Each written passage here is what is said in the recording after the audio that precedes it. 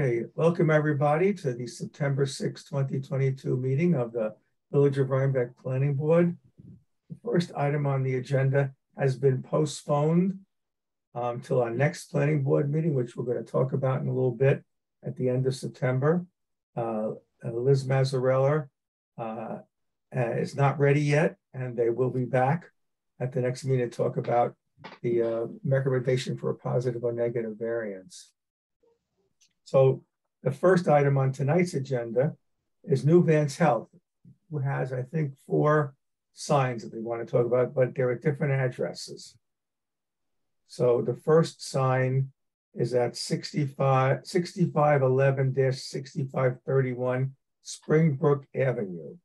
It's new signage for existing building on the hospital campus. Ryan, do you have the pictures of the signs for the audience? I do, unless Nicole, do you have a presentation prepared? You have to turn on your microphone. I just have a write-up prepared. I can share my screen, but I'm not really. We just want to see a picture of the sign. Sure. Here, let me share my screen, Nicole, and then you can sort of take over. I don't know if this is the correct order, but it'll somewhat match. So this is the new sign.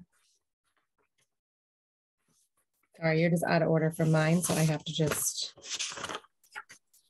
get on track with the order that you have. Okay. But this is the sign for 6511, right? Yes. So for this site, this is the site for 6531. The foundation office. Yep, right. This is for the foundation office. So this site is 6531. Nuvance is proposing to replace a single wall sign. The wall sign is an ivory background with a metallic copper frame, black letters that read Nuvance Health, Northern Dutchess Hospital Foundation. The proposed sign is 4.5 square feet. So this is existing. This is proposed. Okay. Does anybody have any questions or comments about the first sign? Okay. Can I have a motion to approve the change of signage for 6511-6531 Springbrook Avenue? I'll make the motion to approve the sign. Do we have a second? I'll second. John. John second? Okay. Mm-hmm. All those in favor, we have to do a roll call vote. John Clark? Aye. Michael Gee? Aye. Aaron Davidovich? Aye. Jeff Christensen? Aye. David Miller, aye. The motion is approved. The first sign is done. The second sign is 107 Montgomery Street.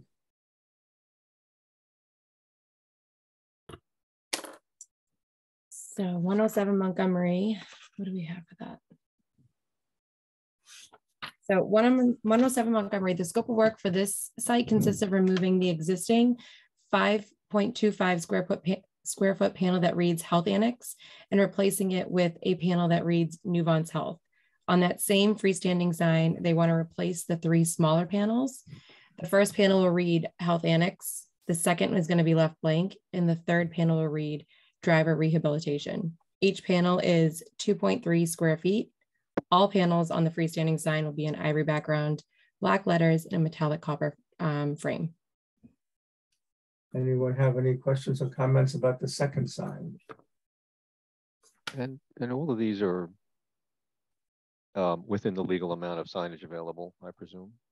Yes, that's all face replacements. They're just swapping out the panels. I'll make a motion to approve. Jeff? I'll second that.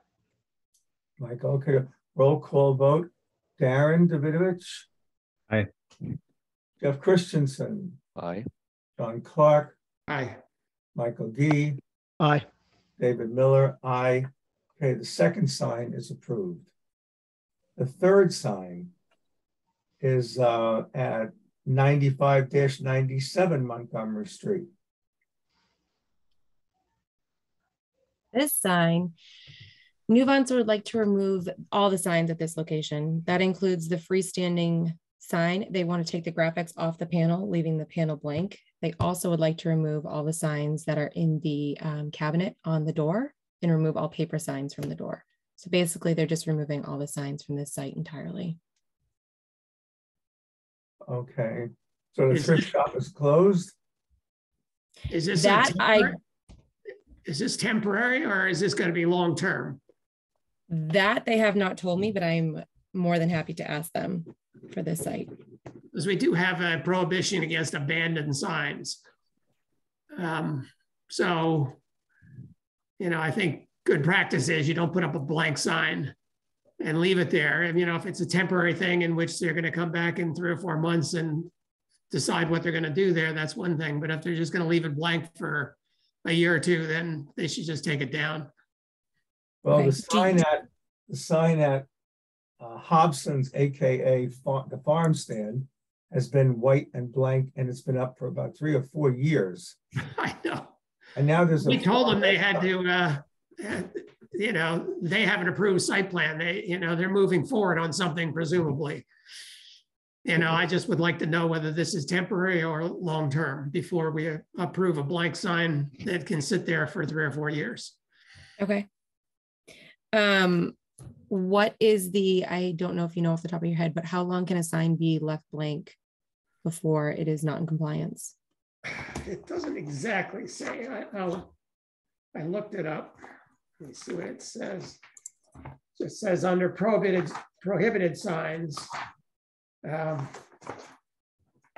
John, do you think 18 deals with that? Yes, that's what I was just looking up. Any sign that does comply or which is deemed to be abandoned sign or which is non-conforming sign for more than 14 months. So it doesn't say abandoned for 14 months, but you know, it sort of implies that, you know, there's a limit. Okay. Because Nicole, what this sign is, this is a street sign. They are very rare in the village. There's one at Hobson's, there's one on Route 9. I forget, is that the old Laura Delano building? You know, there's a sign out on the street, and they're very rare, and we try to discourage them, but they're there, and we can grandfather them. So okay. We really have to.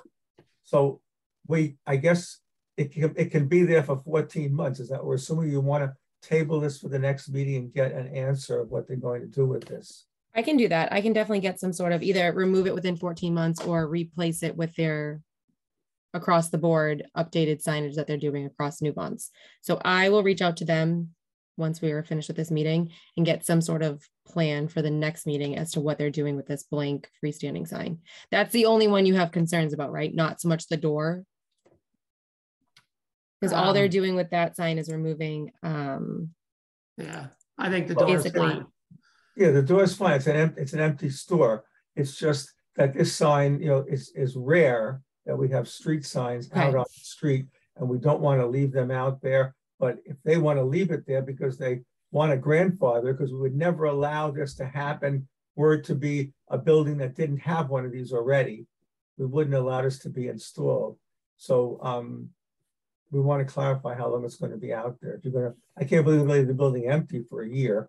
They probably have some plans for it. And in order to keep it grandfathered, I'd assume that they need to have some sort of signage placed on it within that 14-month window. Yeah. Okay. And I don't think store for rent is a valid sign. So it's not a temporary sign. Okay. Right. Not a temporary sign. Okay. Okay. So perfect. Sorry about that one. That's fine. I will reach out to them tonight about that. Okay. So we're going to postpone that sign. The last Nuvance sign is at a different address, 6511 Springbrook Avenue. And that is. So there's 2 different proposals for this. I don't know why they sent it over to me. I think you have both of them. They're both at 6511. The first one is to remove and replace the non-illuminated wall panel. The panel will read Nuvance Health Medical Practice. It'll be a white background with blue lettering. And also at this location, they are proposing to do a face replacement on the existing freestanding sign, measuring 14.66 square feet. So one on the side of the building looks to be the same size. Yes. Where's the other sign? The other sign is also at 6511. That is the Thompson House. Okay, so two separate locations. I mean, with this one, it's an interior sign. It faces no street. This is the last of the old part of the hospital in the very back of the hospital. Oh, it's the rear door, employee door. That I don't know if you were asking me. I'm sorry. No, what we're trying to say is this one's fine. I don't think we have a problem with this one. No. Where, All right. what is the second sign? You know, I mean, And now the Thompson one that Nicole mentioned is this one.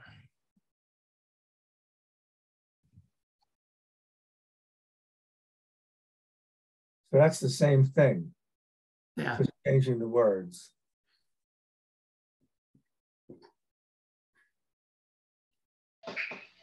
Anybody have any problem with either of those signs on this building? No. Okay, can I have a motion to approve the two signs at 6511 Springbrook Avenue? I'll make that motion. I'll Second. second that motion, Jeff. All those in favor? Darren, Aye. Michael, Aye. John, Aye. Jeff, Aye. and David Miller, aye. Okay, those are approved. So we're gonna have one problem for you to come back with. Okay. Wonderful. I can get that answer for you for the next time. Okay. All right, now we have a series of signs for Paul? And there's Paul here. All is here. How's everybody doing? Good. We're fine. I just saw you the other day. Yes. Walking down the street. The first sign is at 6423 Montgomery Street. It's in Montgomery Road, suite number 4. That's on the corner. Yep. Right. And House SFW. Right. Do you, Ryan, did I send you these PDFs? Should I share my screen? You did, Paul. So I have it queued up. Perfect. I'll share it for you. Okay. The folks from House SFW previously applied for and received some permits for window and door lettering at a previous date. It did not involve me. There was an artisan who did some gold leaf and painted outlines on the interior glass. Beautiful job. They did a really wonderful job in doing it, but because it's on the inside of the glass and with the glare, it's really not promoting their business as well as they hoped it would. So Piper put them in touch with me, and we're looking to do a dimensional letter set above the awning, which is pretty much standard across this entire fascia. Paper Trail has it, and there's a couple of other places throughout this facility that have the dimensional letters above their awning. So want to go on to the next page. I mean, the square footage is mapped out pretty carefully here in terms of the sizing. We have, the client has agreed to remove one of the window logos, and there was, the logo on the far left was previously permitted, and I believe they've already removed that. I went by the other day, it didn't look like it was in place. And then there was a half of a square foot permitted for the logo on the door, which apparently was never installed. It just ended up doing logo on either side of the entry of the glass on the building feature that faces Montgomery Street. So, all the calculations we have pretty much maxed out the 6.5 square feet allowed for this particular portion of the complex. And that's really Opening on the door or the windows just above the awning. Oh, we've got something there. Okay. and this kind of details this awning on the far left, number A. That logo is to be removed. You may recognize these drawings here because I took them from their initial applications, which they were kind enough to send to me. So A is being removed. This is the yeah. So B was never installed, and the one logo on the right hand side is to remain. And then so basically all they'll be left with is one window logo and one set of dimensional letters and logo above the awning. And this is not on the, so there's nothing on the door. Is the gold leaf still in the right window or? Yeah, the gold leaf is still in the right window. They have left that one. The other one has been removed in anticipation for approval of the dimensional letter set, so we can move forward with that. In addition to that, in case anyone cares, the client is interested in removing the awning and washing it and getting rid of all the mold and mildew that's currently on it. And that will, since we have to take it down anyway, letters up, that'll be cleaned and reinstalled. So just give the front a nice fresh look. And there's no lighting? No lighting. Any members of the board have any questions about this? With the new signage is here, are they maxing out what they're allowed, or do they have more? No, that's it. They're allowed 0 after this. We've maxed it out. The reason I'm asking that is the first time we came here, there was no indication of what this business was. And if they're lacking in business, it seems to me that maybe in their signage, you should be indicating what your business is rather than just putting letters up. But if they're maxed out, they're maxed out unless they want to change it down the road. Mike, that's a very insightful comment. And that was one of the first conversations I had with them. They've chosen to put House SFW on the fascia. That's what the client wishes to do at this point. Okay.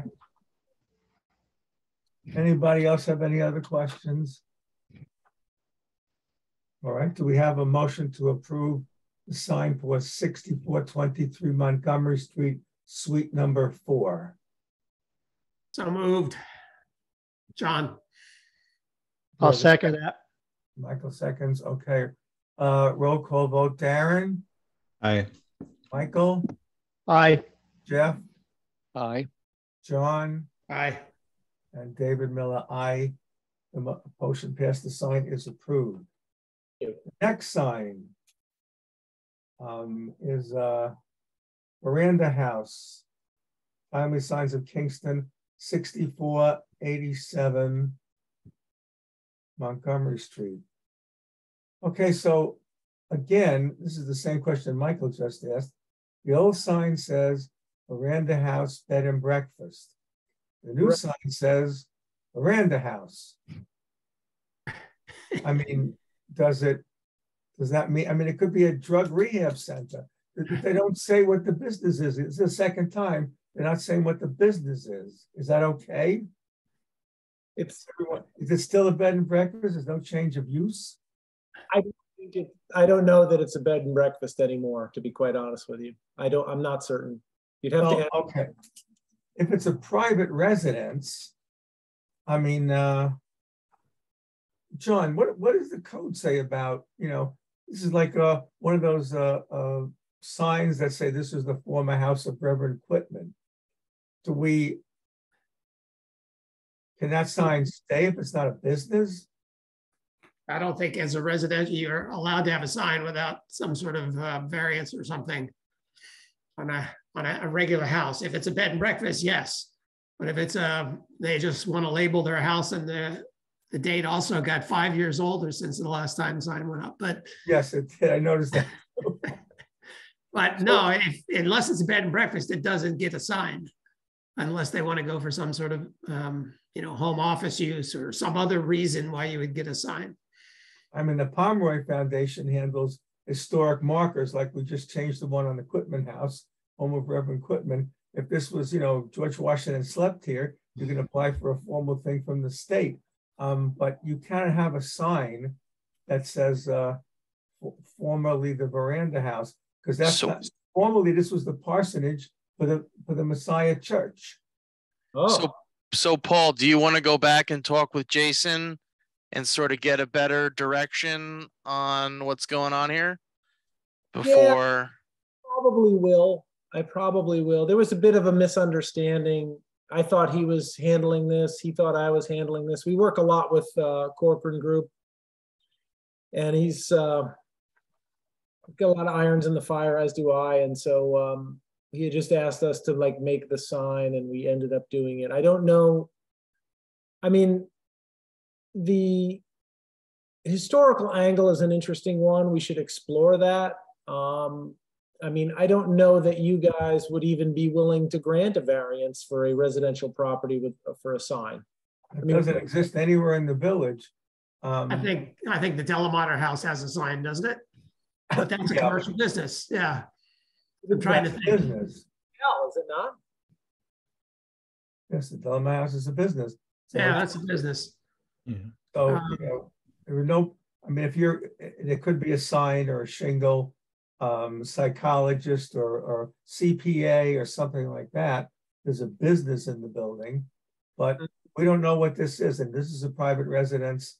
It can't, in the 30s and 40s, it was the parsonage for the Messiah Church. In 1949, they built the current residence and sold this to someone who went to a chain of people and became a bed and breakfast.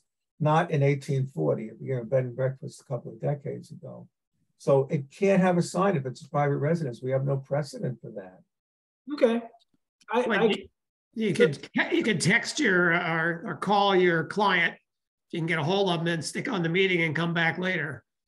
Otherwise, we'll see in a couple of weeks with an answer.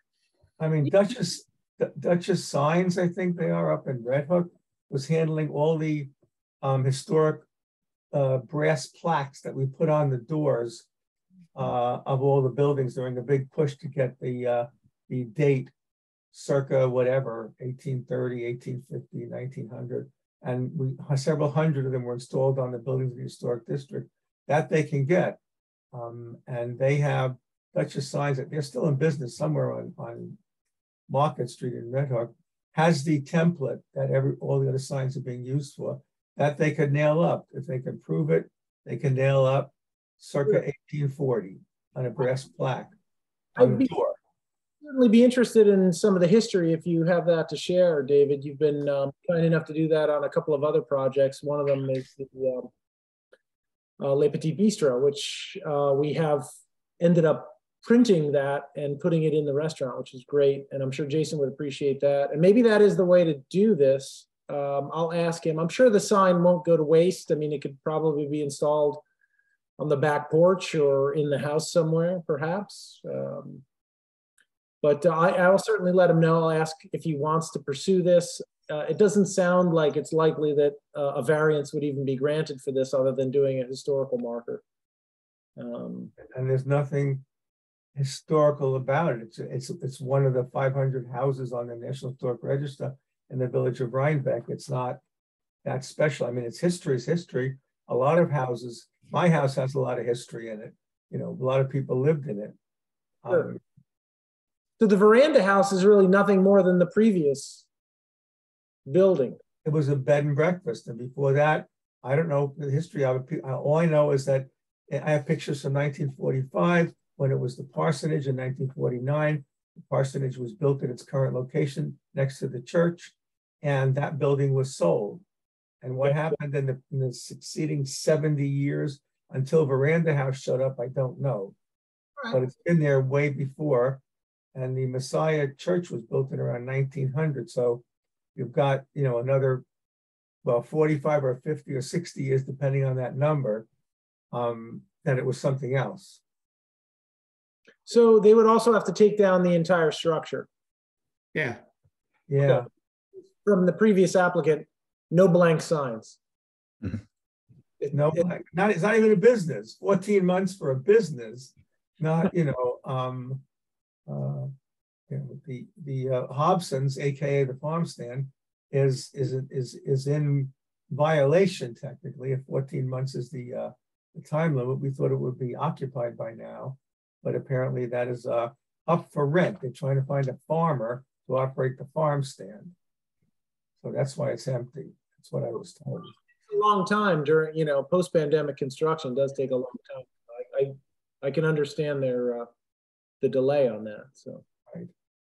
All right, I'll talk to the client and we'll seek. I'll get some information from him and we'll get back to you and let you know whether we're going to reapply or just remove the sign.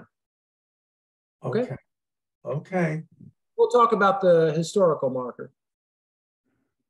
Okay. The next item, again, is timely signs.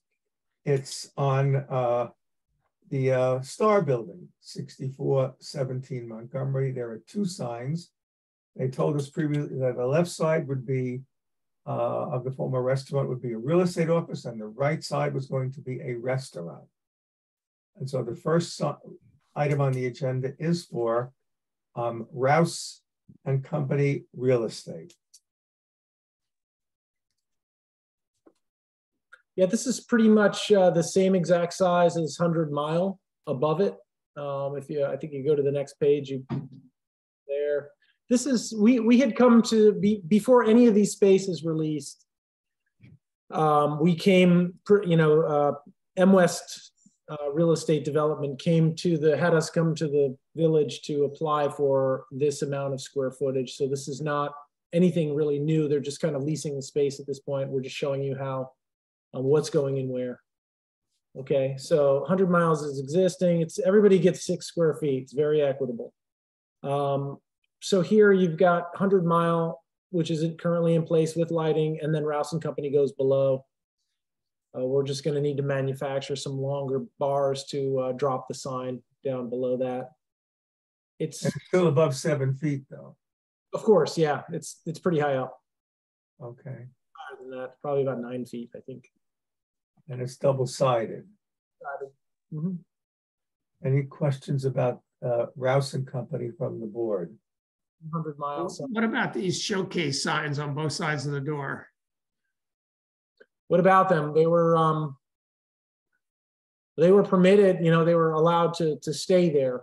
And what they've done is kind of split them in half. So the 100 Mile gets the left top, Rouse and Company gets the left bottom, the restaurant gets the top right, and then the lower level, I don't know who this is going to go into that. They've basically 4 quadrants on it. So, these technically are signs. So unless they can be considered directional signs, they have to be added to the total. If you have restaurant, a menu there, that's considered a directional sign. Hours, identifying which floor you're on, or, say first floor left or whatever.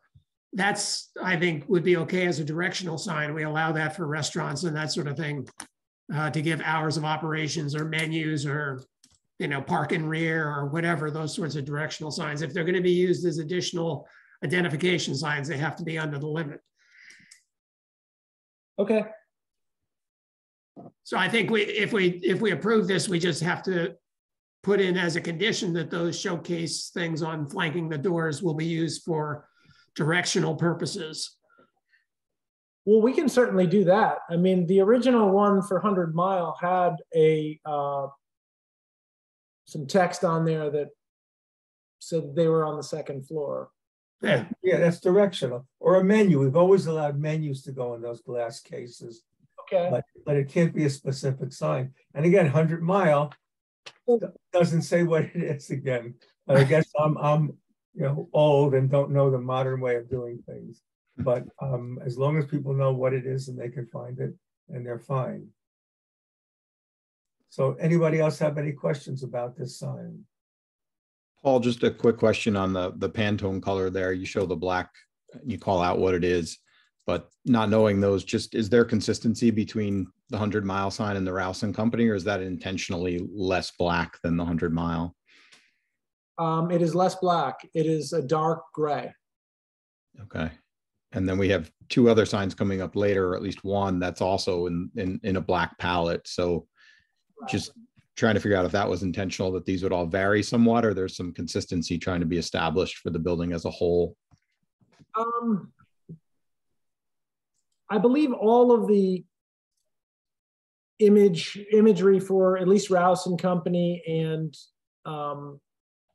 the restaurant was kind of developed independently of the signage that it currently exists. 100 Miles theme has always been black and white. I think Rouse and Company has more of a dark gray theme. And I don't know what the lower level tenant could be pink. I have no idea. I have no. Right.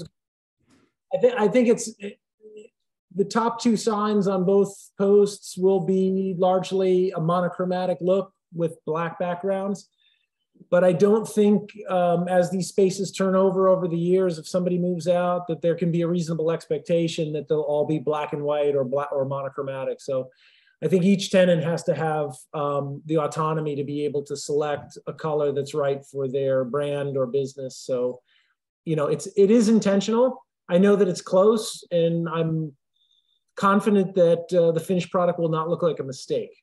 I think that's what I was after. Is, are we worried it looks like a mistake or an older sign next to a newer sign? I think the screen color may be different. It's kind of a dark, warmish gray. When you see the final sign, it'll look very intentional. Understood. So they have a motion to approve the sign with the conditions that the 4 allocated sections of the 2 glass cases must contain directional signs for the 4 business. Or menus. Menu, which is a directional sign. Yeah. I'll make that motion. Okay, John Clark makes the motion. We have a second. Jeff, I'll second. Jeff's second. Okay. All those in favor, Darren, Aye. Michael Gee, Aye. Jeff, Aye. John, Aye. David Miller, aye. The sign for Rouse and Company Real Estate is approved. Now we come to the next item, which is. Excuse me for a second, David. Ryan, if you can hear me, I can hear the meeting, but my monitor has decided to freeze, so I may need to drop and re-enter. So please keep your eye on the waiting room in case I need to do that. Thank you. I can hear and Of see course, you. Jeff. Oh, you can't see us. Okay. There's probably a bandwidth issue. Yeah. Okay. At least this one says bar and restaurant. It says bar and restaurant. It doesn't say what kind, but it says. David, you're so old-fashioned. I mean, you want to. I know. I'm not used to. You probably take a picture of a barcode and it comes up with what they have in their stock, whatever. I don't know. I'm old. What do I want to say? Me too. I don't get it, but it is what it is. So Prita thinks so really tells me whether this is an Italian, a French, an Indonesian, Thai. So it's What did the Hemingway like to eat? Huh?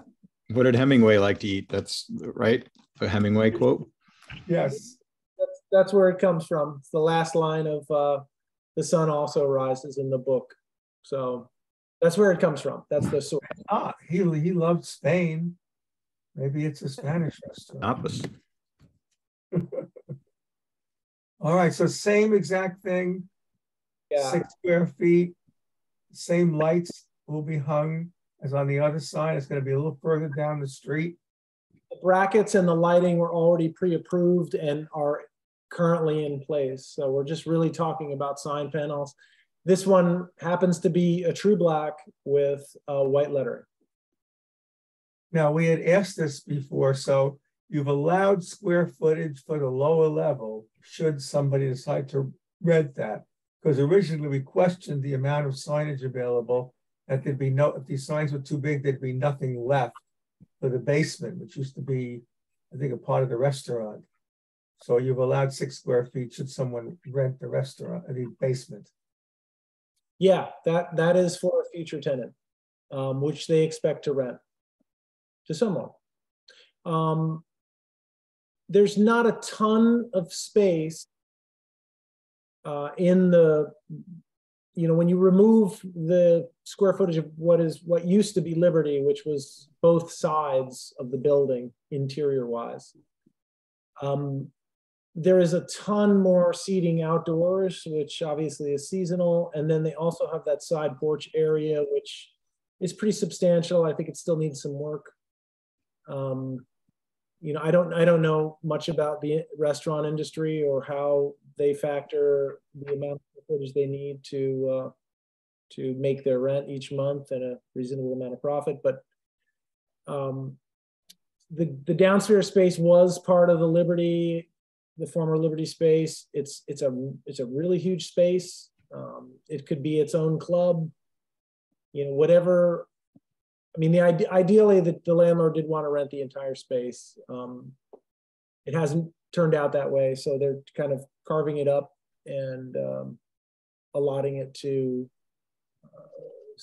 right sizing it for whoever the interested tenants are. So Ryan, help me on this. We approved the site plan for the renovated building, and we allocated tables and chairs for the potential restaurant in the front and on the side of the building, and that was allocated in the parking in the back. Correct. Okay, so now, if this square foot is allocated, which is fine, what about, we'll have to deal with parking and or, for the what's going on down there. If it's a restaurant, it could require a lot of parking unless they want to reallocate seating. I don't know. Well, as I've said in the past, we don't have all high functioning crystal balls, so we don't know what the future holds for that lower space. I think it's going to be a unique proprietor or business owner to choose that space. Being someone who's been down there, I can tell you that there is very little natural light, if any, and how the Liberty had it divided and used. There was only one real sort of private dining area and whatnot. What it exists today, I have no idea. So I don't know what. We may have to address when they come back. There is room for a sign for whatever would go down there. We're going to have to address the parking, whether there was enough in that approved. So we'll have to see what the future holds for. No, I'm not asking that. for the ball, Ryan. I know you don't have one. Sorry, David, are we talking about the ground floor right side of the building, or basement? We're talking about the basement. There was a huge basement down there. Right. They had some private dining or overflow dining down there when it was the Liberty Tavern. Yeah, I think they said a while back, I think when we went over the parking and in the rear of the building, that this was raised, and they said if they ever intend to use the basement for any business purpose, they would come back to us at that point. So as I said, that's what I was saying. When they come back, there's 6 square feet for a sign for, John Smith Blacksmith downstairs or something. But then you have to have parking for whatever, based on what kind of business it is. So we'll have to address that issue when they come back. As long as the owner is aware of that there could be an issue with parking. Go off on a tangent, but I mean, how do you allot parking to something like the bistro? Where does anyone park in Rhinebeck? Is wherever they can find a spot. I don't think that there's a whole section of parking regulations. There is parking in lieu of fees, which just went through a change and a revision of the code a couple of years ago. You can pay $1,000 parking in lieu of fees if you don't have parking. The parking code is a very complex thing, and I believe that it is being addressed in the comprehensive plan committee meetings, what to do about parking in the village and what to do about the strange parking code. But we have to play with the rules that exist today. And the rules that exist today vary from business, professional office, restaurant, to see what the business is and look how the rules apply to it. Okay. I'm just interested in signs. I know, yeah, the parking is, you're right, parking is impossible. There is no parking. But it's a problem that the village has. So, future tenant sign is not up and is not going to be up until there's a future tenant, right? correct. Okay. Hanging up there until there's a tenant. Yeah, of course. Okay. We just don't want blank signs. There is no blank signs. All right. Oh, right. This is Paul's just being professional. He's the future tenant is not doing there. his due diligence. Thank you, John. Always on the case. No, so it's gonna be that future tenant sign is not there. It's not. Pretty to think about. Yeah, Okay. I'm not putting a blank sign there. For all I know, that it may be a long time before the basement is leased. It may happen next week. I just, again, I do not have a crystal ball either. So I understand how hard it is for Ryan. So There'll only be a single sign hanging there then. the single, okay. Very much like the way 100 Mile is. Right, today. We put Rouse and Company underneath it. We have a motion to approve the second sign for the restaurant at 6417 Montgomery Street with the same condition that the 4 allocated spaces and the 2 glass display cases on either side of the entrance will be used for directional signs only. Make the motion. John. I'll second that. Michael D seconds it. Roll call vote. Darren. Aye. John. Aye. Michael. Aye. Jeff. Aye. David Miller. Aye. Okay, that second sign is approved. I think we're done with John. We're done with signs. We're done with signs. 8 signs. We succeeded in 7 of them, which is pretty good average. 42 minutes, Chair. That's got to be a record. Yes, thank you. For 8 applications. And have a pleasant evening. We'll be in touch. Thank Yes, you. Paul. All right, the next one is 64 Locust Grove. This is a new one. This is not in the code. We haven't had to deal with this one before. It's for a freestanding solar array under a design of like a lean-to or open garage or whatever you'd want to call it. The only other example we have of freestanding solar arrays is out on what's the name of that road, Ryan? Wine Coop Lane, Chair. On Wine Coop Lane. There's a big solar array and a very large estate that's being worked on. So we haven't seen this before, so we have to try to break some new ground. We have pictures of this? We do. The representative from Sun Common, I believe his first name is Mitchell. Are you with us, Mitchell? I know you're signed in, but I don't know. The other representative from Sun Common is unfortunately held up in another municipal planning board meeting. All right, can you have a sample of what we had Michael and I had a pre-meeting last week with Ryan, and we got the overhead view of the neighborhood and some samples of what this thing would look like. And we have to be careful because we're breaking new ground.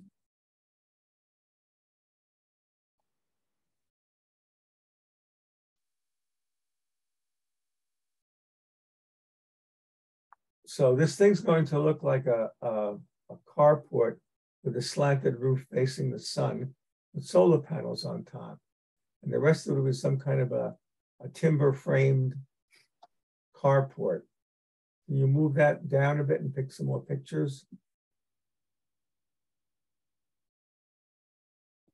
So that's the basic structure of it. So Sun Common refers to it on their website as a solar canopy. And I believe based on their advertisement that this would be known as a single solar canopy. So my understanding is you could put a car under there. You could put a picnic table and chairs under it, and you'd get the shade from the sun. And there'd be solar panels on top of it. Yes, the solar panels act as the roof. There's a picture of it somewhere. Is there? I don't know if I have a color picture of it, Chair. I know there's a color picture on SunCommon's website.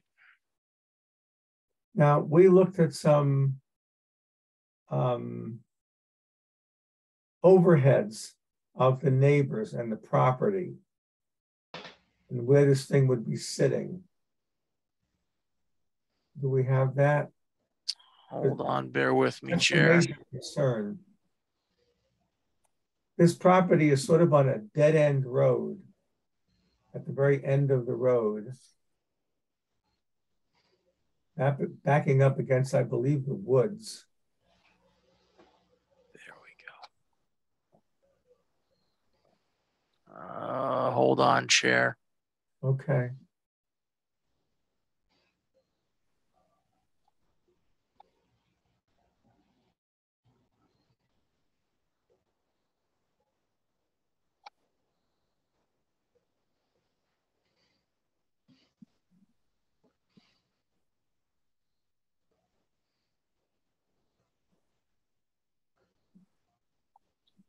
So the property in question is right here at the end of Locust Grove Road. It is 4.4 acres. And I believe the proposed canopy would be located somewhere here in the backyard. So it's not very viewable.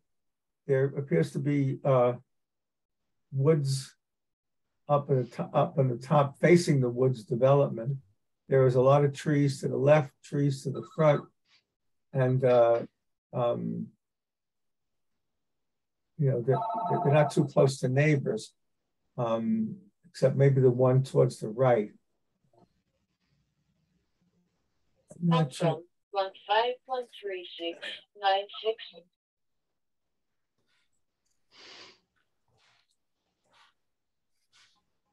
Well, with respect to glare, it seems similar to the roof-mounted arrays that are already there today. So I guess a question for Ryan would be, has there been any comment from any of the neighbors prior with respect to any issues coming from the existing solar arrays? Because this seems to be a lesser version of those, both in its size and how low it is to the ground in comparison to what's on the house already. To date, Darren, there has not been any complaint filed about the existing solar, the roof mounted solar that's on the house to date. And actually the representative from SunCommon just joined us. So I'm gonna let him take over. Hey, Ryan, thank you so much. And I apologize to the board. I just left a meeting in the town. They like to talk tonight, so I apologize. All right. So this project is for Robert Aaron Bard at 64 Locust Grove. We are proposing an installation of a ground-mounted solar canopy mounted on a timber frame construction in Robert's backyard. The system is consisting of 24 panels mounted on the top of the timber frame and one inverter. The inverter will be mounted on the side of the house next to the utility meter. The AC system size is 7.68 kW. The project setbacks are, this is a, let's see. Do you have a picture of what this looks like? That's what we were trying to see if we could find. Sure, yeah, I can pull it up. Give me 1 second.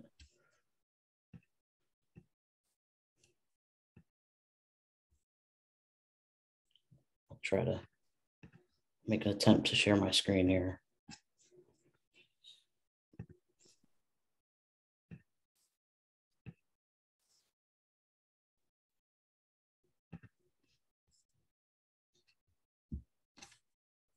can you see my screen with the plans here? Yes, you can make them a little bigger. Got it. Okay. All right. So this is the timber frame itself. And then, so the panels, 24 panels mounted on top of here. And then I'll go to the site plan. So you can see we're sitting it right here in his backyard. And then the project setback. So we're 182 feet from the front, 157 and 214 from the sides, 306 to the rear. And this is a 4.3 acre parcel. It's pretty well screened. There's, as you can see, a lot of tree lines. You know, I drove by it myself. You're not going to see it from the road. And especially with this being almost 5 acres, you have quite a bit of property there. He has existing rooftop solar. You can see where they're drawn out here, just an older photo. The old system size is 16.75 kW, 48 panels and 2 power walls, those backup batteries. There will be a trench, 200 and so it's a total of 220 feet, but it's not all going to be underground. We're going to trench from the array to this corner of the deck right here. And then we're going to wrap the deck with conduit, have a very small 65-foot trench over here. They'll tie on the side of the house. And you can see that on the site plan that's here as well. And that's the gist of the project. Can we see a picture of what this looks like? There are pictures on your website or on your brochures. Let's see. Already built. I can show you an example of a previous job.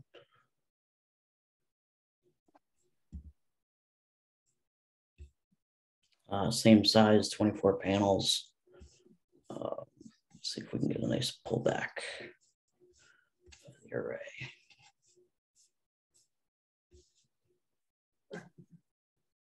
There we go.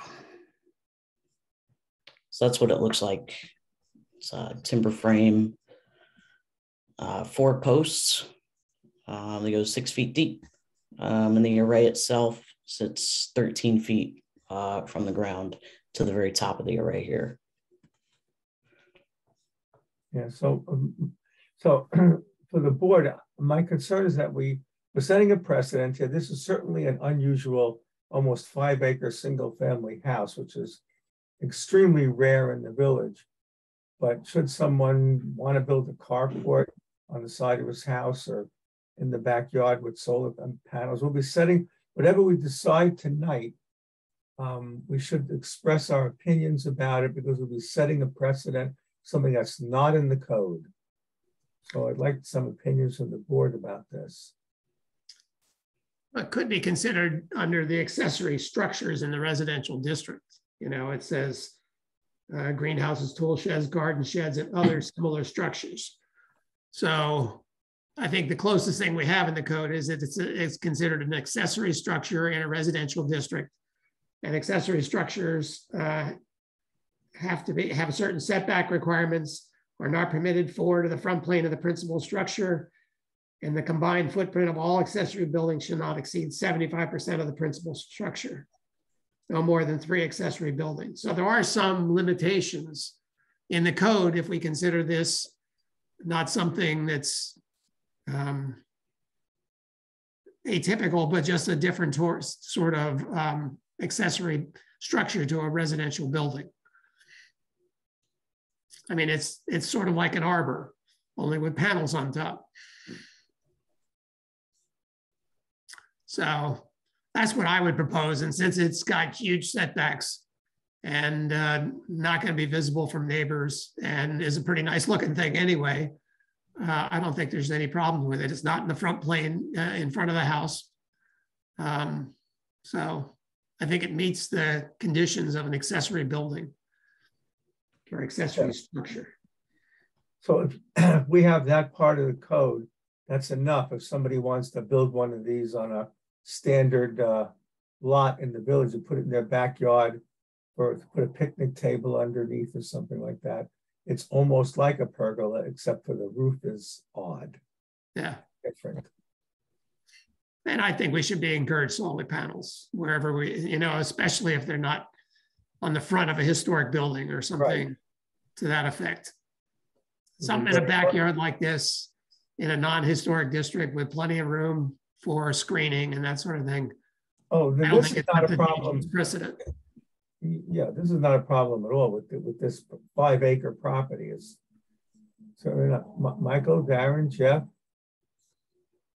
I don't have a problem with this one because it is on an almost 5 acres. It's totally screened from any kind of neighbors, and it is a green technology, but it is perhaps a precedent because we haven't seen too many of these, and we do have a big chunk of the village's historic district.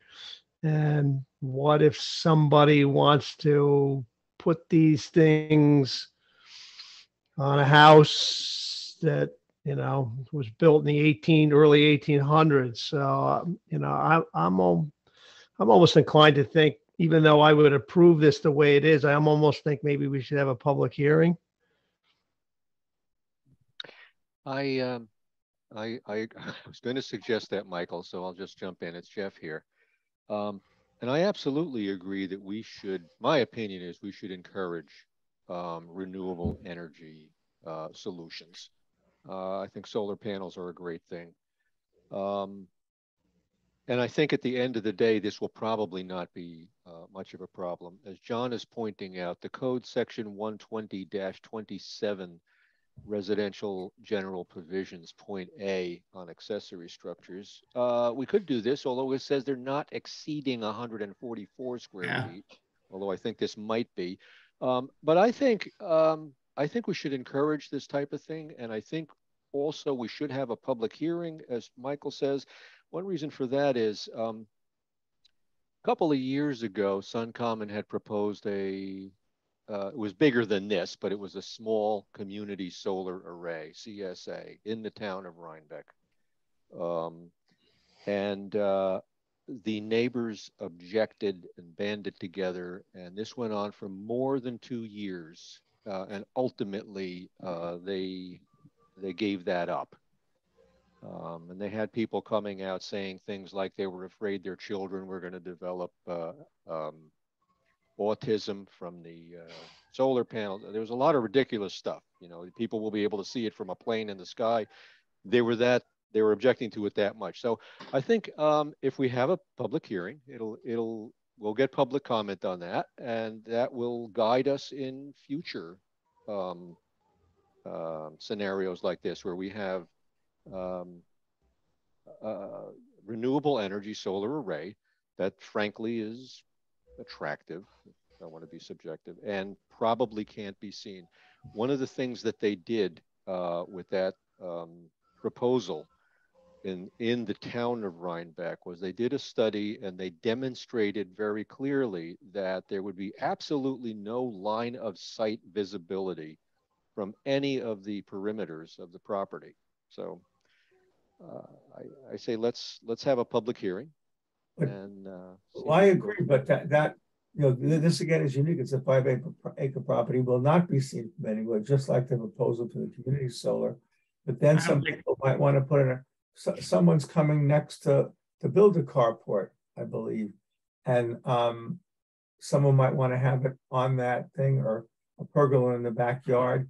And we need to really make sure that, because this is specifically stated in the code, that we have established a precedent that will hold when this comes forth later in the future, that we've established what the rules would be. And then we can also talk to the comprehensive plan committee and make sure this change goes, the specifications for this kind of a thing go in the the code divisions they're going to be working on. I think there needs to be a public hearing on this one. If, you know, because of the location, I drove out there, you can't see anything on this property. And from the aerials, it's clear that you're not going to be able to see it anywhere from anywhere around it. I don't see how we're setting any sort of precedent and why we would need a public hearing. If you want to encourage solar, you shouldn't delay things. We have the discretion to have a public hearing or not. I don't think this is going to be any sort of controversial issue. If somebody wants to put it in their backyard or their front yard where it is clearly visible from neighbors, then we could have a public hearing. Just a reminder too for the board that in any other property, the proposal would have to conform to bulk and area regulations. So if the proposed project does not conform to bulk and area regulations, then it would need a variance. Can you explain them, please, Ryan? So bulk and area regulations are your setback standards, but also your lot coverage percentage. So in any other, so if you look at in chapter 120, section 8, the dimensional table, that's your percentages. So anywhere else in the village, the proposed project would be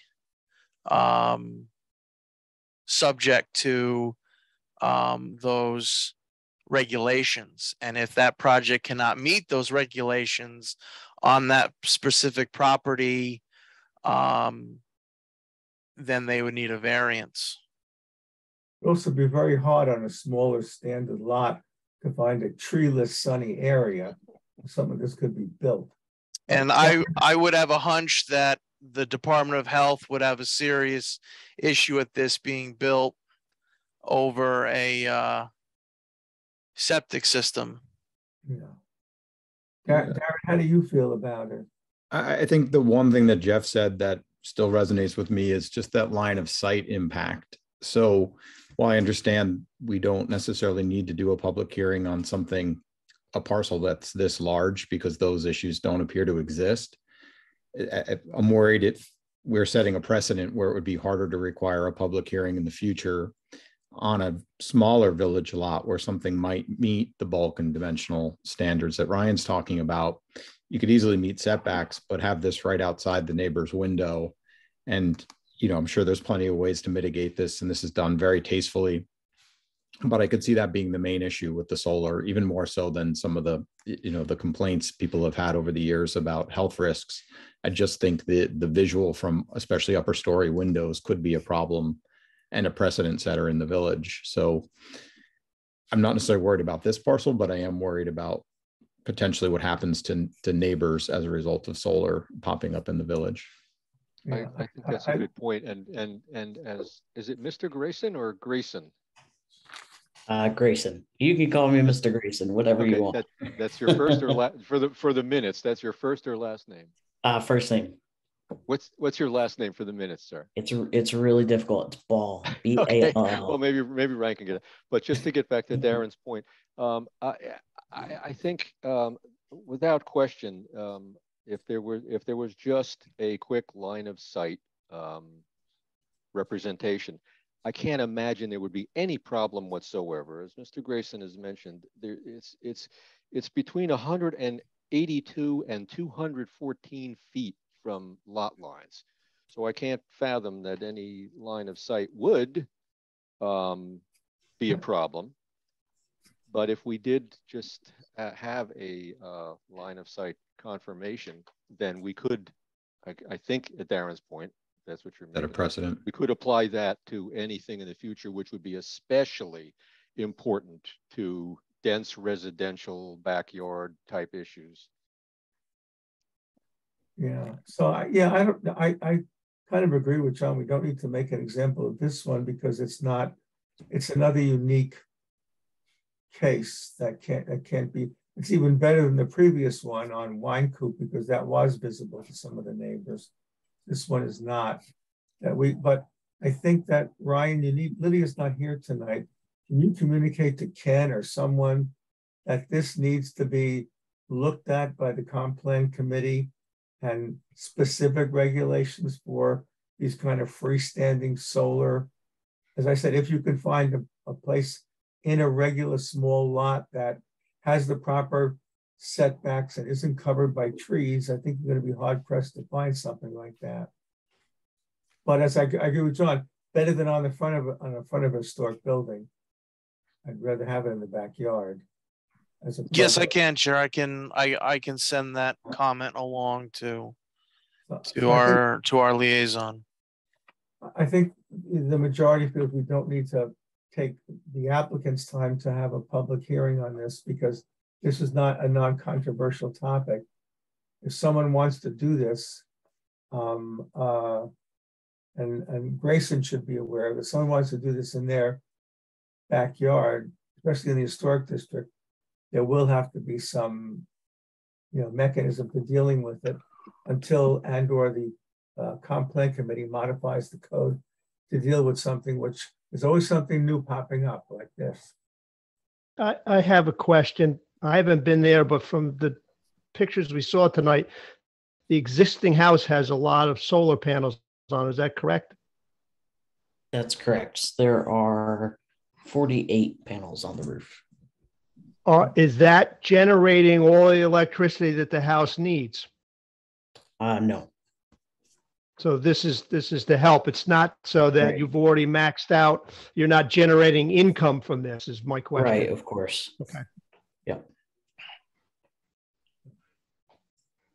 I mean, you generate. I think we if I can make a suggestion, I'm also fine. I don't have a problem with. In fact, I also want to encourage renewable energy, and I don't have a problem with approving this. I think we should state, as part of our approval, we approve it as it's obvious to the planning board that there are no line of sight concerns for any of the neighbors. And that way, if somebody in the future wants one in a very tiny lot, we'll say, well, we approved this because it was very obvious there were no line of sight. And secondly, I think maybe Michael mentioned, confirming that this is not over a septic system. Right. Confirmed. Yeah, we have to add that. Right, we have to add that to the code to define all these things: the setbacks, septic systems. Well, the code already says you can't put something over a septic system. Right, you can't. So I'm just asking Mr. Grayson to confirm it's not over a septic system, because we could motion to approve this tonight, and I'm just asking that we include in that motion the statement, because we've looked at the plan and we're convinced that there could be no line of sight issues for any of the neighbors. Because of the unique size of this lot. Yes. We have to come up with exact wording so we have it, that we're sort of writing code tonight, setting precedent that we approve this thing because it's a unique, large property in the village, that there is no line of sight, that any neighbor could see this. Is not over, and it's not over the septic system. Yes. All of that. All right, I guess I just made the motion to approve the Sun Common project at 64 Locust Grove Road. Do we have a second? I'll second that. Okay, a roll call vote. Jeff Christensen. Aye. Darren. Just confirming that the conditions you mentioned are part of that resolution. Yes. Yeah, aye. Michael Gee. Aye. John Clark. Aye. David Miller. Aye.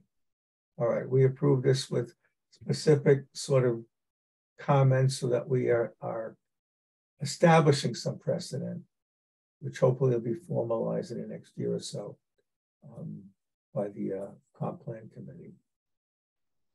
Okay. Good luck. It's really very attractive structure. Thank you. And as John said, better than on the front of a historic building. Right. Of So course. Thank you for your time.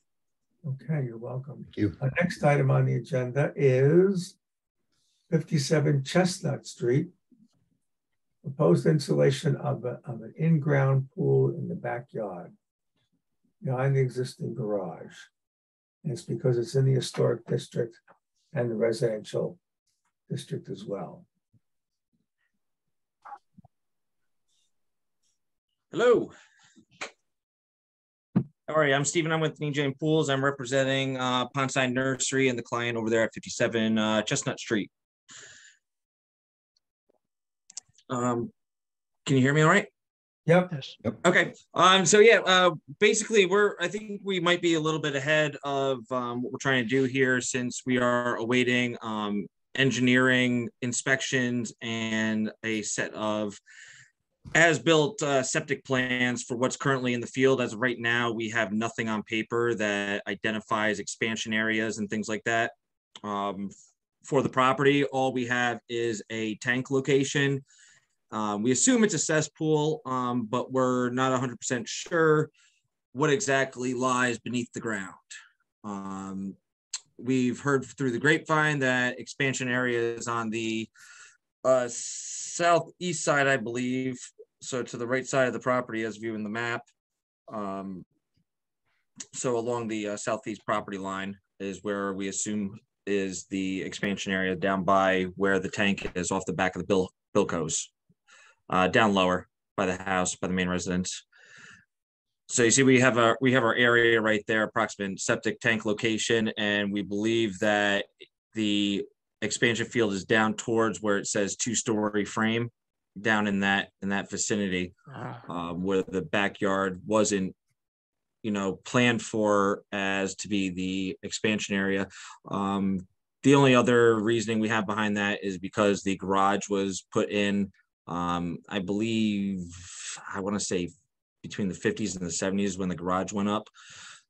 No worry about it going over to that side. So that's, again, and we also put the pool, favoring the garage line, but still being able to meet our setbacks and maintain a fence buffer. So the fence meets the setbacks and the pool meets the setbacks. And we're giving some breathing room for the property line there.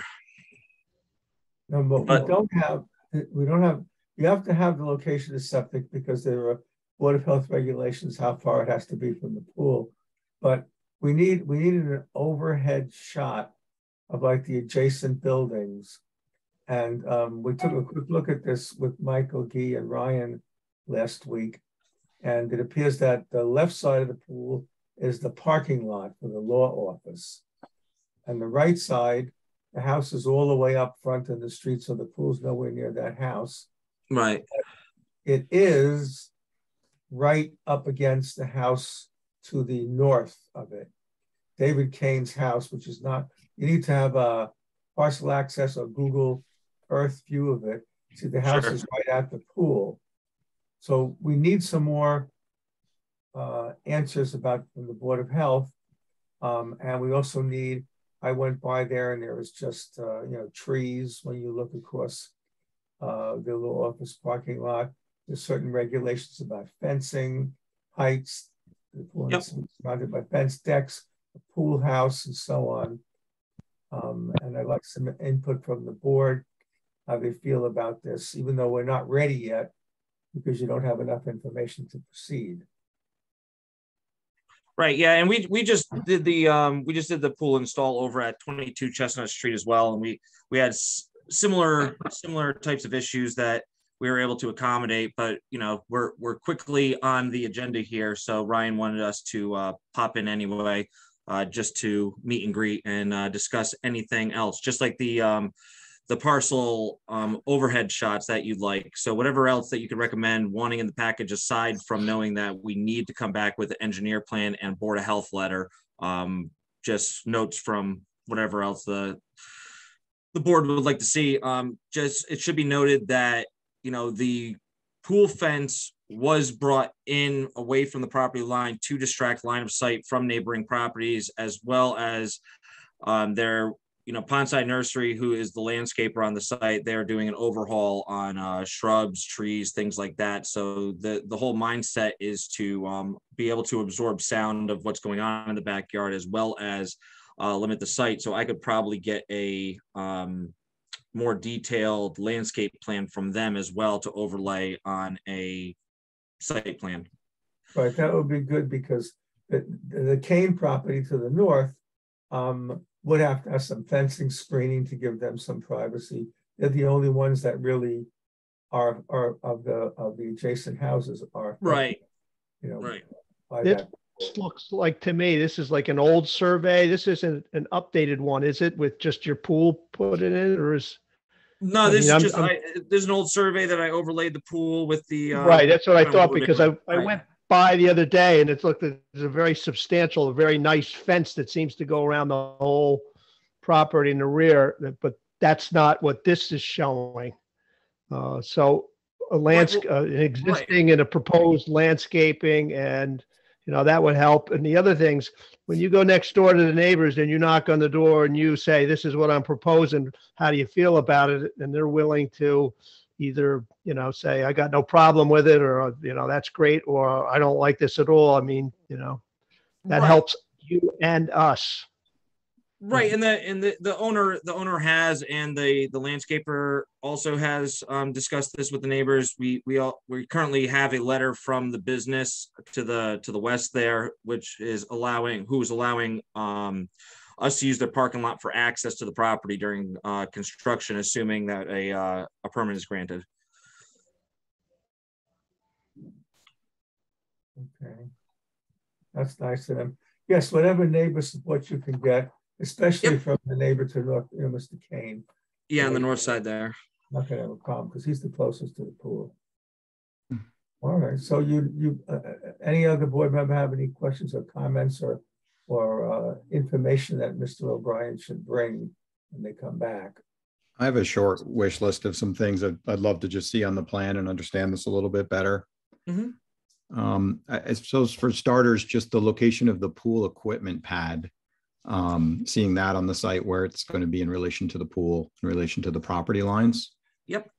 No I assume outdoor filtration and heater. Yep. But just cartridge filter. Plan to go right behind the garage and use the electrical service off of the garage.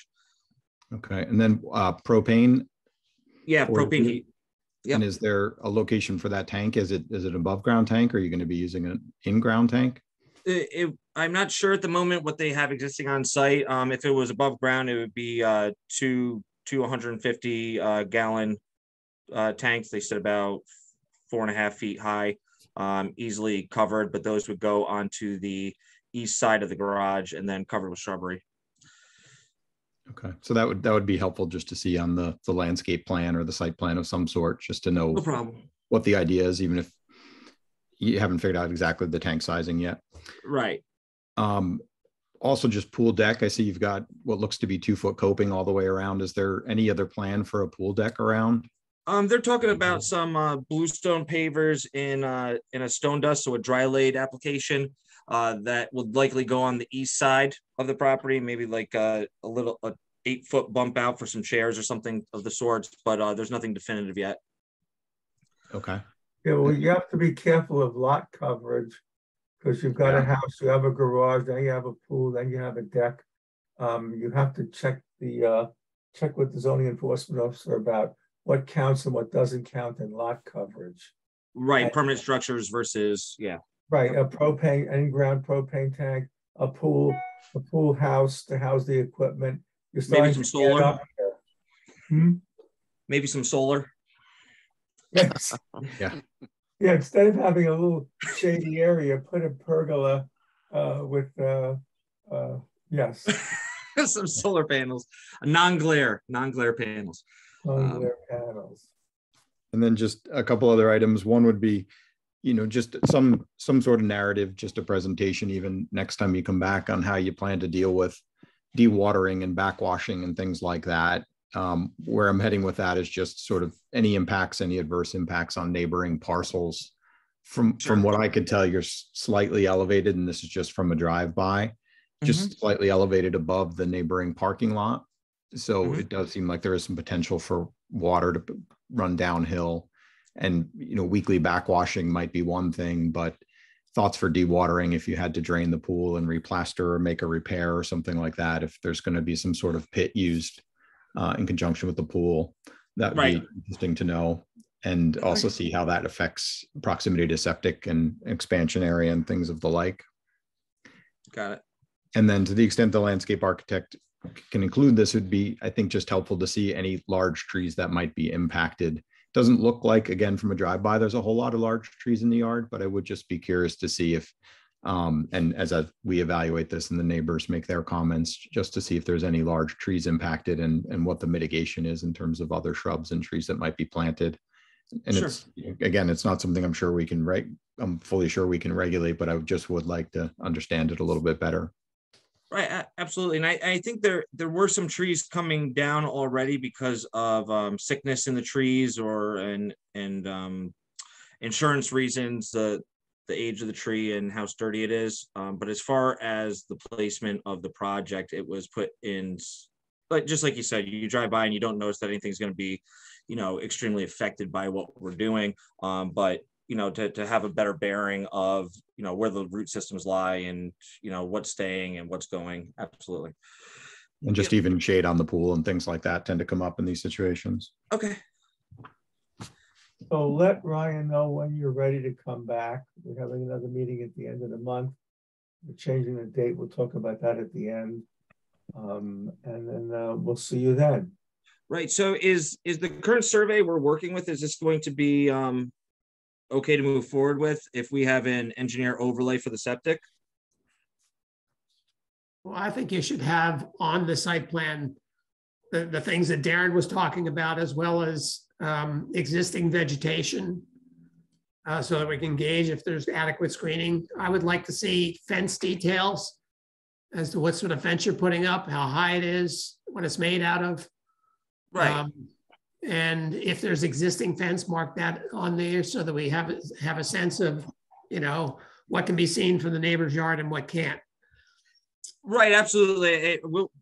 I'll be able to produce that 3D renderings as well. We can do that. We did that with 22 Chestnut over there. But the question was more so on this particular survey. It's an old dated survey. Are we still okay with using this to define property lines and things like that, knowing that we're going to have a more comprehensive plan that's defining and depicting the all the items in question? So we don't have to get the place resurveyed. An engineer overlay on this. Yeah. Yeah, you know what I mean? You can use this as a base map. Okay, great. You said it better than I did. Okay, well, let Ryan know when you'll be ready to come back. Okay, wonderful. Yes. One last thing for the board. Does the board feel that a public hearing is necessary for this? Oh. I think pools and backyards, it's a good idea to have a public hearing. But I don't know if we've done it in the past. I can't remember. I don't remember if we did it for 22 Livingston or not. I think we did for the one on Montgomery Street there. Well, I think 22, I gave you a pretty comprehensive plan and we got through that, but I think we got through not doing the public hearing on 22 because we were also already in touch with the church in the back there on the backside of their property. The client was in direct communication with them to make sure that mitigation measures were set in place in the. It would certainly help. We had a letter from Mr. Kane. He's the most affected one. The business, it's a business on the left side is a business, and you're facing the parking lot. The other one, the neighbor's house is all the way up front, where your house is quite a distance from the pool. It's Mr. Kane who's most affected. Well, how about a letter from all adjoining neighbors? Yeah, I don't think it hurts to have a public hearing on this one. And all pools from now on. I think that's on these sort of small lots. So relatively small lots. And if nobody shows up, it goes quickly. But if you don't schedule it and you don't get the letters, then you have to wait another 2 weeks to keep going. Right. We've done it when we do a public hearing, and if nobody objects, we can move forward with site plan approval. So it doesn't really hold up the project per se if we ask for a public hearing. Great. If nobody comes. So you need to let, well, will you be ready on the 27th of September to come back? I doubt it because the engineer isn't scheduled to go on the site until I think it's like the 18th of the month. Oh, So by the time we get something back from him, it puts us into that time right there, and then we have to put together a comprehensive plan. all right. Then So, we'll- Mr. Chair, do you want to schedule this public hearing for October 18th? It should be ready by then. Yeah. Yeah, let's have a public hearing October 18th.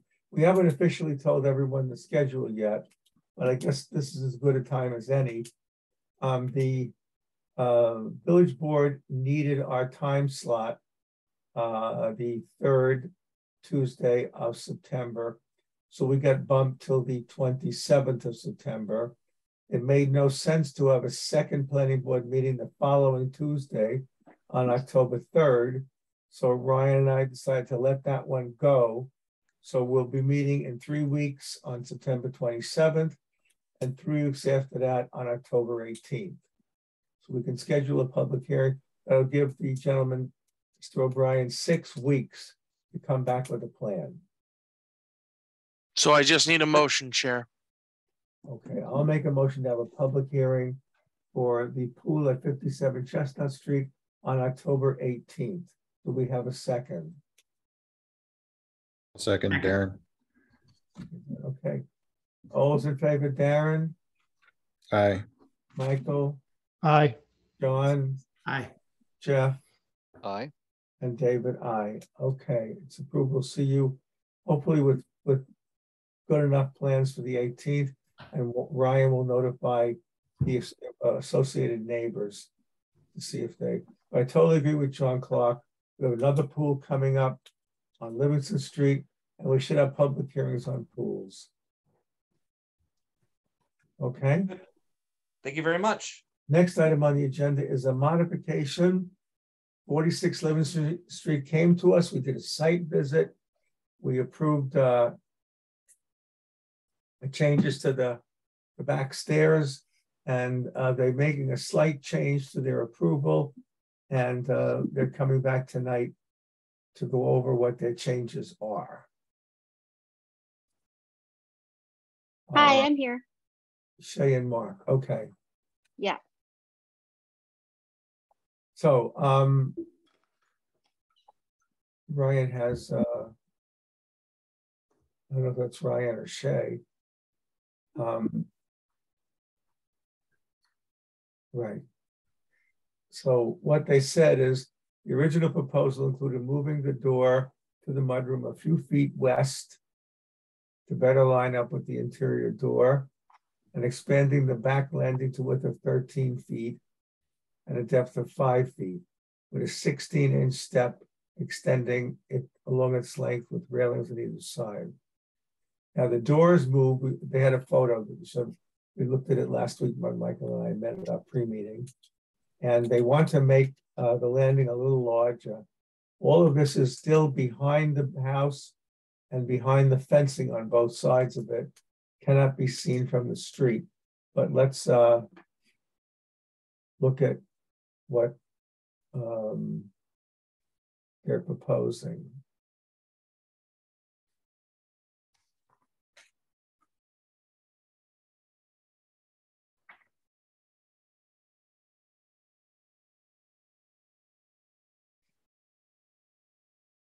So that's the current state with the door moved. Shay there? Yeah, I'm here. Yeah, I'm here. That's the current state with the door moved to the left? Right. That's it. That's all we've done. So we moved the door over. It used to be where we just swapped out where those two windows are and moved the door over so that we didn't have to keep going around on this little dog leg kind of pattern with the door over by the fence. So now instead of those two steps, you want to widen it to have a platform there. Yeah, exactly. Just along, this kind of space between the gate of the fence and the back of the house is sort of just underutilized the way it is right now. And so we had originally just proposed something going across the whole mudroom, which is 13 feet long, and having it like 5 feet wide. And now we're just proposing to make it a little longer to better use that space, make it 9 feet wide with a 16-inch stair that wraps around both both sides, the south side of it and I guess the west side, so that you can just step up from any direction. So, right. So any of the board members have questions about this? I know Darren wasn't on our site visit. I wasn't on the site visit as well. So I'm still trying to figure this thing out. So the roof is being extended or just the steps? It's just basically, it's the landing for the stairs in back of the house that's going to be lengthened into like sort of a small deck across the back of the house, which, right now it's just the width of the doorway and quite awkward. So that wasn't original to the house either. It was added at some later time. So our idea was to just expand it into a small patio and then surround it with like bluestone to make it into like a more usable area. So the existing enclosure with the windows and the moved door is staying the same, and you're just extending the steps and a deck off the south side of it. So that's right, exactly. One step down to this deck and the second step down to the grass.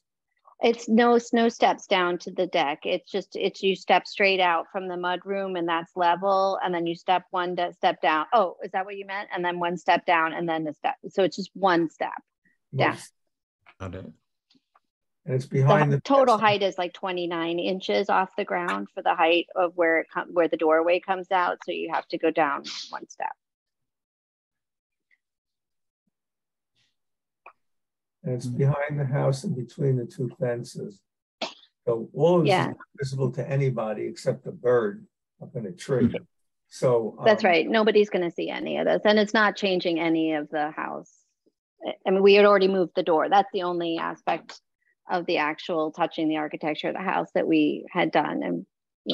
And we maintained the same look. It's just that the door was in a more convenient spot. So share the door is the arc there at the bottom of the screen, the back of house. That's where the door has been moved to. Exactly. Yeah. All right. Can you bring the picture back of the current condition?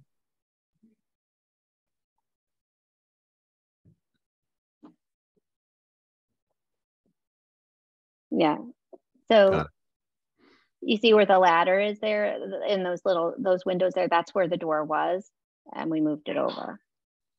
And the ladder would now be on the new porch if it was built. Right. I hope we get rid of that junk pile like when we actually build something. So I'm sorry that looks like such a mess, but yeah, I just want to say, the door was with there was one long panel there, and then the door fit right where those two windows were. See, and then we moved it over so that it lines up with the back door. The black door goes into the house, so we're not changing any of that. It's just that little landing there that we want to kind of expand into that area. It seems fine with me. Yeah. Anybody have any comments? Seems straightforward. No, it seems to make a lot of sense. I was on the original site visit, and it seems to make sense to me. I agree. Yeah, I think it makes a little bit more functionality just having dirt there, and it's not visible to anyone. So right. I don't have a problem with it. Michael? No, I'm fine. Looks fine. Everybody else okay? Good. Motion to approve as proposed. The amendment to the site plan. Yes. For the 46 a second? I'll second that. Okay, all those in favor, Darren? Aye. Michael? Aye. Jeff? Aye. John? Aye. And David, aye. Okay, good luck, guys. Thank you so much. I really appreciate it. Thanks for looking at it again. Okay. Okay, the next one is 47 West Market Street, which is the big building across from the spa. They had a vacant space in the back, and now they are renting it as a professional office, acupuncture and chiropractor. And so what we know what 47 West Market looks like. Ty and Bond, the village engineer, is in there. And this was unused space in the building. Certainly have no problem parking. There's a giant parking lot there. Is mental health not in there anymore? No. Nope. No, they moved a while ago over to the hospital grounds. I don't know if they're still there. That's right. Yeah, I remember now. Yeah, so these are strictly, you know, there's Ty and Bond, and there's an accountant in the back, and then there's empty space. You'll be behind them. Yeah.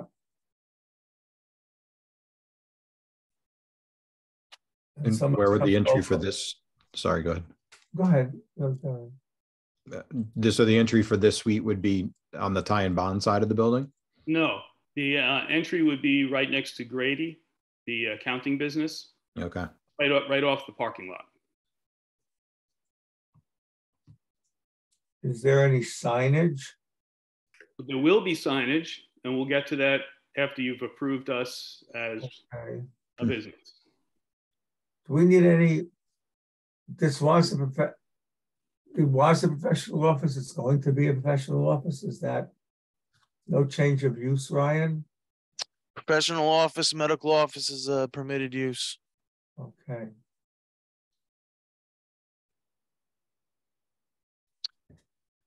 So anybody have any questions? Is this site plan in compliance? I know we've had troubles in the past with this building in terms of promised landscaping and things like that that haven't happened. It looks much better than it used to. But I just wanted to make sure everything's okay with the building. I would say to answer that in a yes or no, but I spoke with Carter Hastings, the site manager, the other day, and he was supposed to have a proposal from Malcarney Landscaping to come up with a different version of the 6 to 8 dead and dying trees. And he is aware that, you know, his landscape is in poor health, and he says he wants to address it. It's kind of vague. I think at some point maybe we'll have to like bring him in and say, what are you, what's your plan? Because it's not in compliance, and it is improved vastly from years ago. Yeah. I mean, he was over there striping the parking lot the other day. The pergola's gone? No, not the pergola, the what do you call it, gazebo. He told us a couple of years ago it was going to be moved last year, still there. And the dumpster enclosures? The dumpster that's a nice dumpster enclosure, and it's maintained. It's vastly improved from 10 years ago. It's not perfect. I mean, in front next to Sam's, there's 2 dead hemlocks. They've been dead. Next to me, there's 2 or 3 dead hemlocks. One of them's been there dead for 2 or 3 years. There's another 2 that are almost dead. And then the village on Oak Street planted a Oak Street right next to the corner, and his maintenance people chopped the hell out of the roots at the bark at the bottom, and that's just about dead. So it's just basically trees need to be replaced for screening. Well, and I would also say he's got a sign in the front that was there that was when the county owned it, and it's he's replaced the sign above it with his sign that says parking for 47 West only, you'll be towed, but he's left this rusty paint fading old county sign. So I think we should ask that be removed. Well, it's only when an applicant comes to us that wants us to approve something, we have the opportunity to point out deficiencies in the property that we'd like corrected. So if we, as we approve this business, it's our opportunity to put some conditions on it. Mr. Chair, this gentleman is a tenant. Oh, I know that. He is no ownership to the property.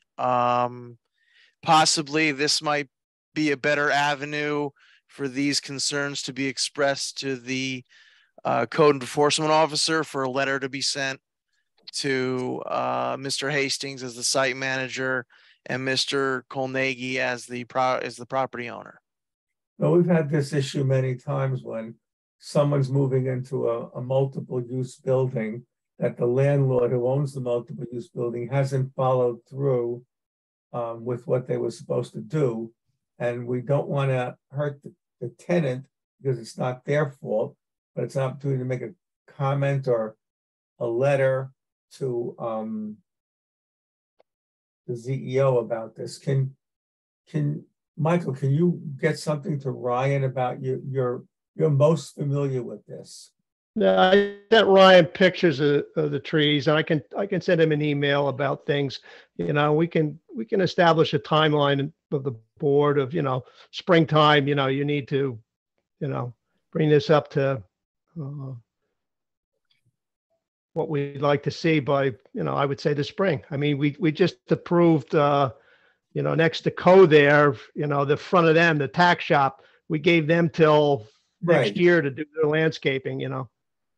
So if you can get a letter, if you get some information to Ryan that he can forward to Ken, we could at the next meeting perhaps vote on something, have a motion on pertaining to this property of improvements that were promised and didn't take place, that we'd like to have them, you know, by next spring corrected, you know, something like that.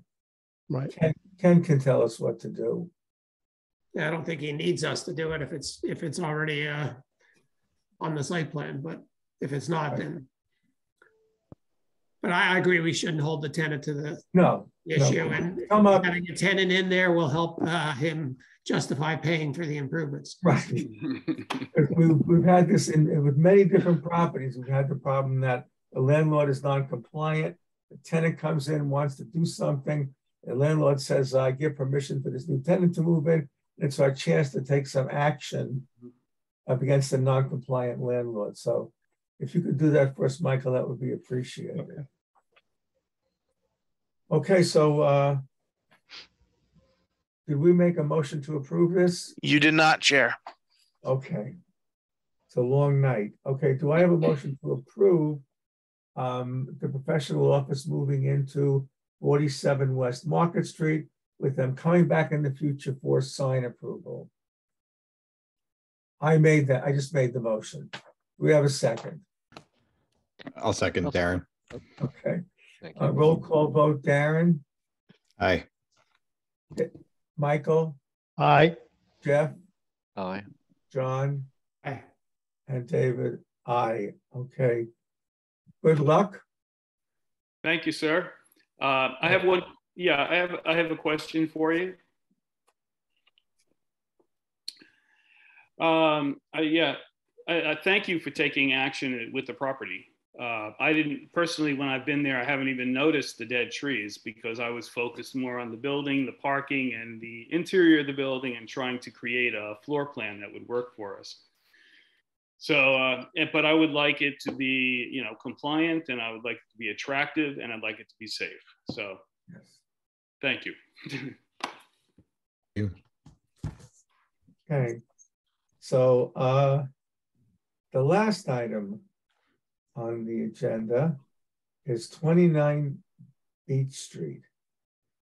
A recommendation for an area variance, positive or negative, for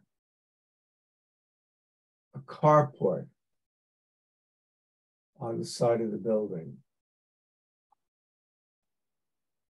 And it's in the historic district on 29 Beach Street. We have the applicant, and do we have? We have the representing agent, Charles Wiles from Wiles Construction. Okay, do we have some pictures, Ryan, of what the applicant wants to do.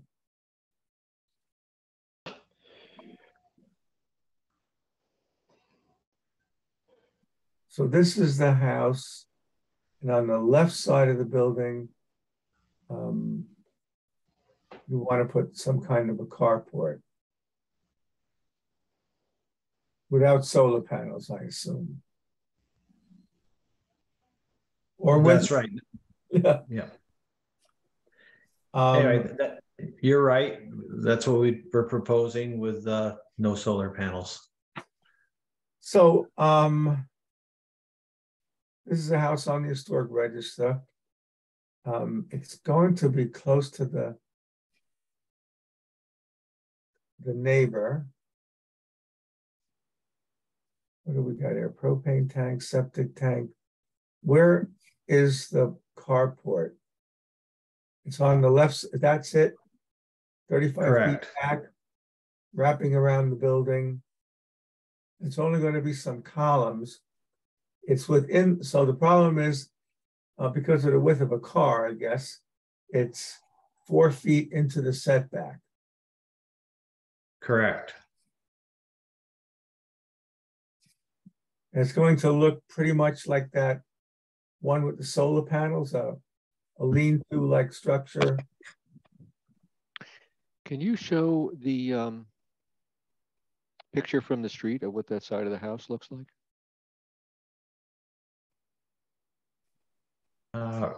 Yeah, Ryan, I think, can do that.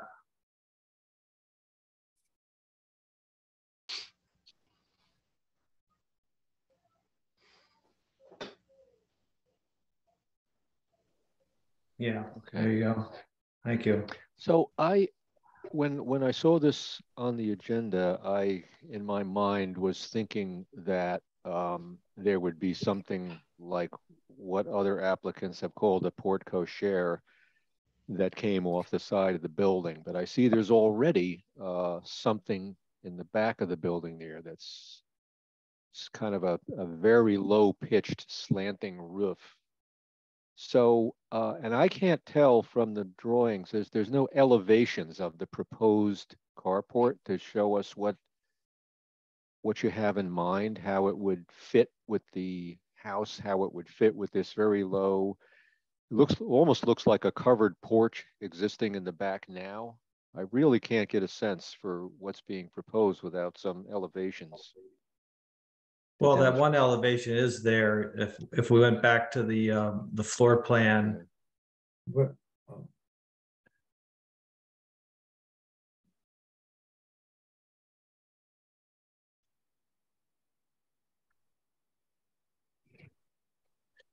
All right. So maybe it's the next page, Ryan. That's How many? It's open and it's just yes. a bunch of columns. Yes. So it'd be pretty much, let's see. So it's back, go up, oh. Yeah, okay, there's the front elevation right there. So it would actually marry in, I guess he's got that blown up pretty big, so you can't quite get a sense of how it's attaching to the house, and it's a grainy picture. So it starts behind the second window. Correct. And we would attach it to the existing roof line. And so it'd be, anyway, I did meet with the zoning enforcer and the building inspector.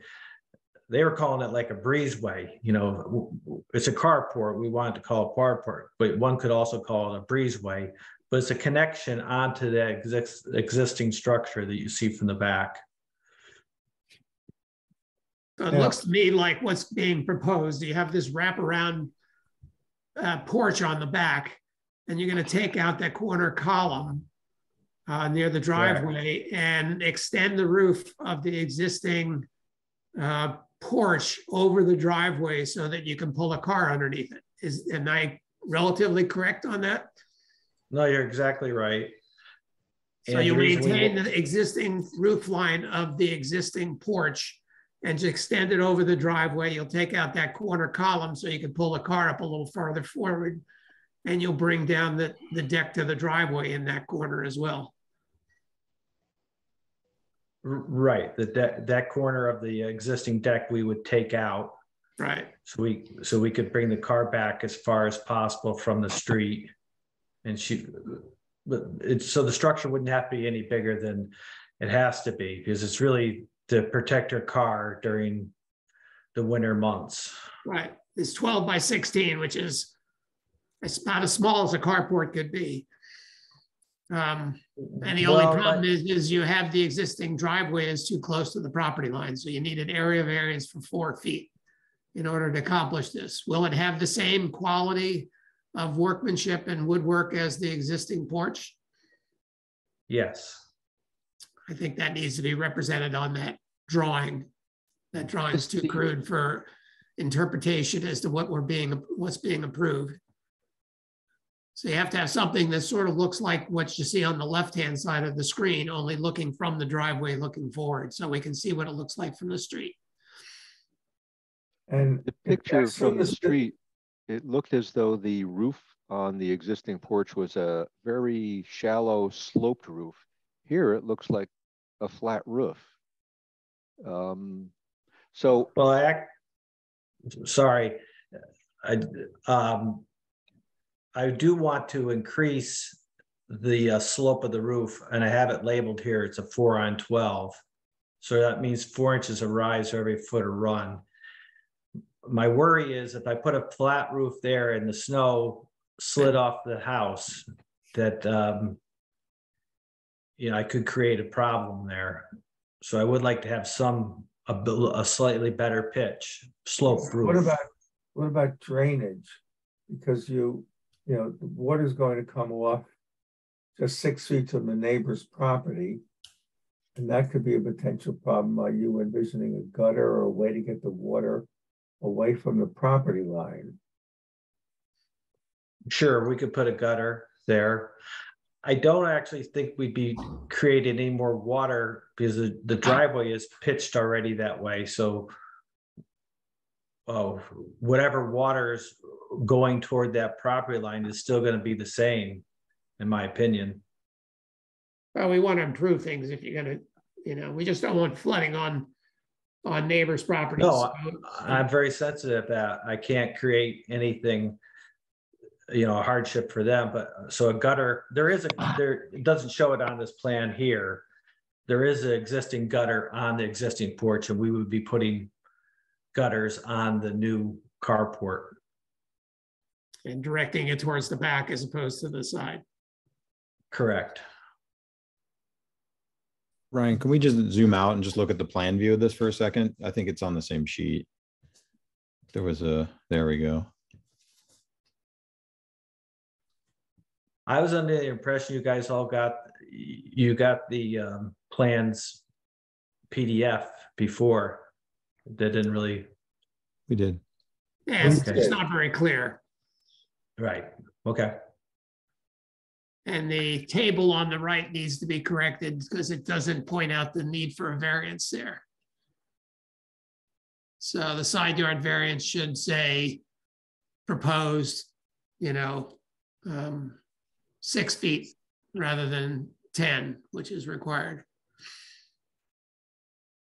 So when you say that you want to have a 4-inch roof, 4/12 run roof, where would that attach to the house? And does that mean you're taking that portion, the rear portion of the existing porch roof off? I don't see, if it's a continuation of the existing sloped porch roof, then by the time you got all the way 12 feet over, that would be pretty low, wouldn't it? Well, yeah. Well, let's take away when we say continuation. It is a continuation of the porch, but the roof that protrudes out toward that window would be going at a steeper pitch because that's where it's actually underneath the house. in the back where the porch roof is not underneath the house. So therefore, there isn't a concern about snow coming off the roof and falling on that porch. Yeah, Ryan, can you go back to the photo from the street that shows the left side of the house down the driveway?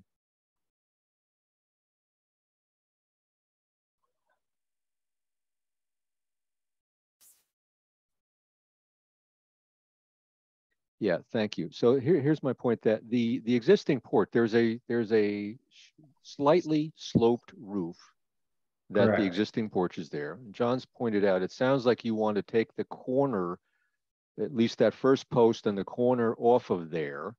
But does that mean that the roof of this proposed carport is not going to match the slope of the existing screened covered porch? And if so, then what's the plan? Is the plan to put a sloped roof between the upper and lower windows and continue that sloped roof all the way to the end of the existing porch, which would change the roof line of that porch? I would just where we're from the corner of that gutter there. You have a pointer, yeah, right from that corner to like this window here where the fence is. That's where the slope of the roof would increase. But that's I don't have to increase it, I mean, then you can see the gutter that's there. I don't have to increase it. I just feel it would be a stronger construction. But the car can't fit between the window and the gutter. You have the cars to go into that porch part of it. Yeah, it has to. It has to go to like that second post in order to get the car in there. So are you going to partially demolish the porch, bring the area of the porch roof back, and then have a second roof line for the additional carport that's not attached to the existing roof line of the porch? No, it'd all be married together.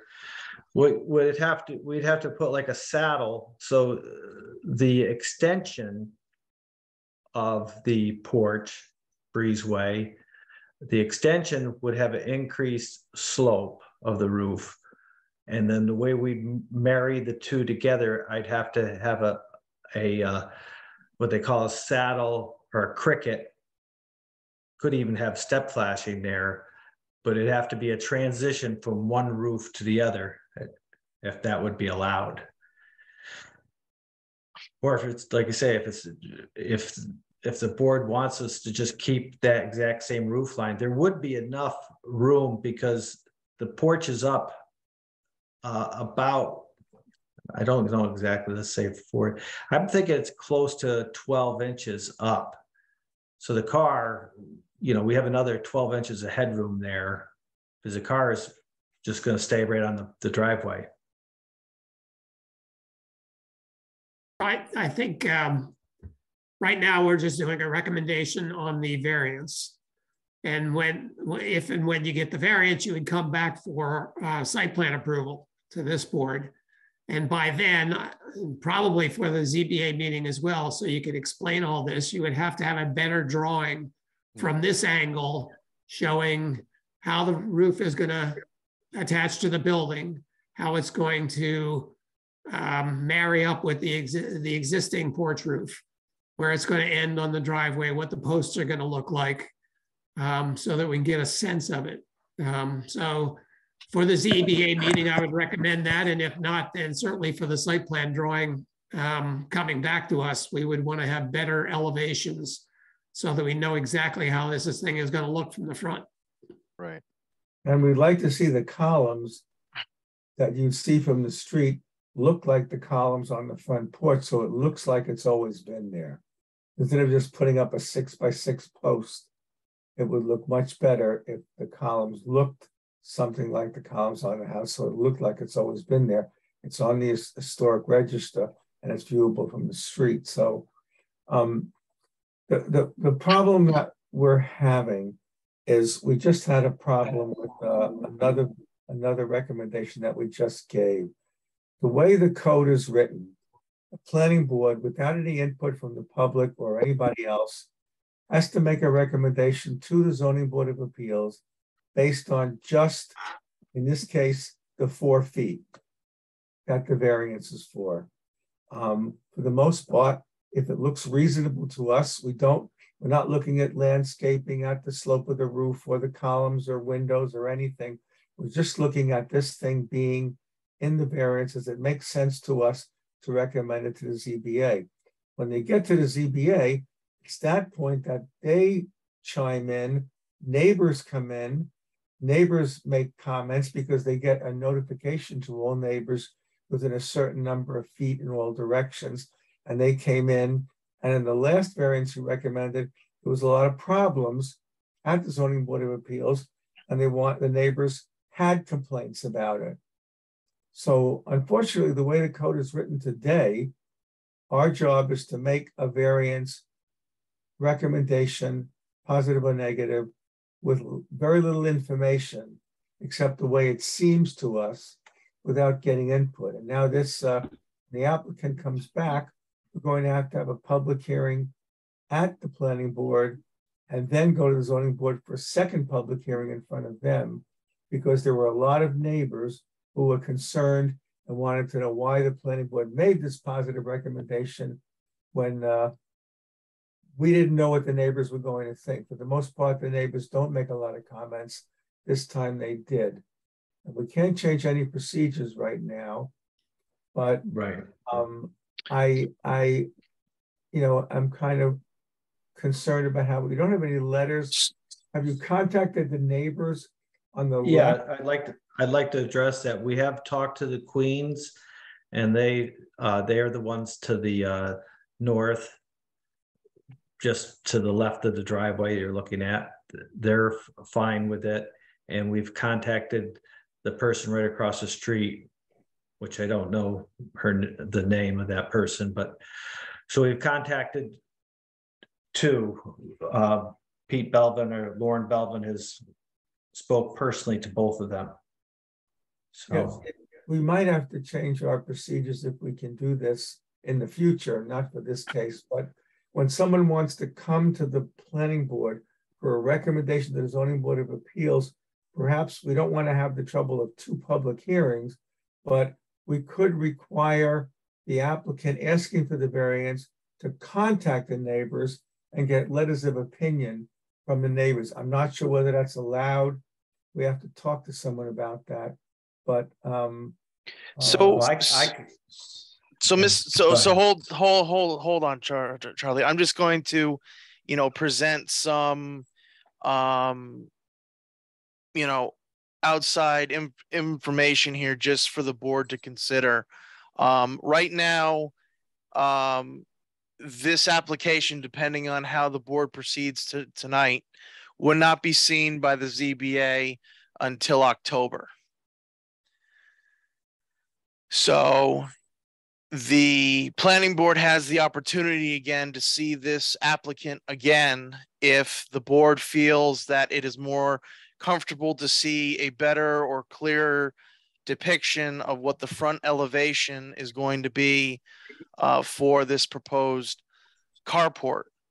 That opportunity can take place on September 27th, and there would be still enough time for the applicant to be seen by the ZBA in October, on October 20th. right, because for those of you who are not familiar, and Ryan's working on minutes, there were major issues with our 5-0 positive recommendation for 56 Livingston Street. The neighbors did not like what was proposed. There are a lot of comments. 13 people spoke out making comments about it. And we didn't have that input. So we thought, to us it looked good. For instance, whenever anybody adds a second floor to a garage or expands a second floor to the building, we like to have input to say that we don't want any windows facing the neighbor so it invades their privacy. And we've had several cases over the years where neighbors have said, I don't want windows looking down at me. It happened on a property in East Market Street last year. It's happened on Livingston. And this time, the neighbor said, I don't want to look at a monolith. I want windows. I have shades. I want windows when I look out my window so it doesn't look like a giant monolith. So there were several other issues as well. And the problem, the way the code is currently structured, we don't get to have the full picture. I spoke to a member of the ZBA. Well, you didn't consider runoff and drainage from the new structure. You didn't look at the windows. I said, we're going to look at everything when the applicant comes back for site plan approval. All we are looking at is the footage of the variance and whether that seems reasonable to us. So I'm trying to figure out a way in the future to make it easier for the applicant that when somebody comes to the planning board for this positive or negative recommendation, we're basically flying blind other than our gut feeling about precedent in the past, the way neighbors have reacted in the past. It was the house on, Rachel's house on Livingston Street. She bumped out into the existing setback in line with the building, and nobody objected to that. It seemed reasonable to us, and it was approved by the Zoning Board of Appeals. This time, what seemed reasonable to us was not reasonable to the neighbors. So now it's being kicked back to the planning board to start the process all over again with the revised plan and a recommendation to the ZBA. I'm trying to figure out a way to streamline this. So that's all tentative. So separate from that to steering back to the applicant and the application.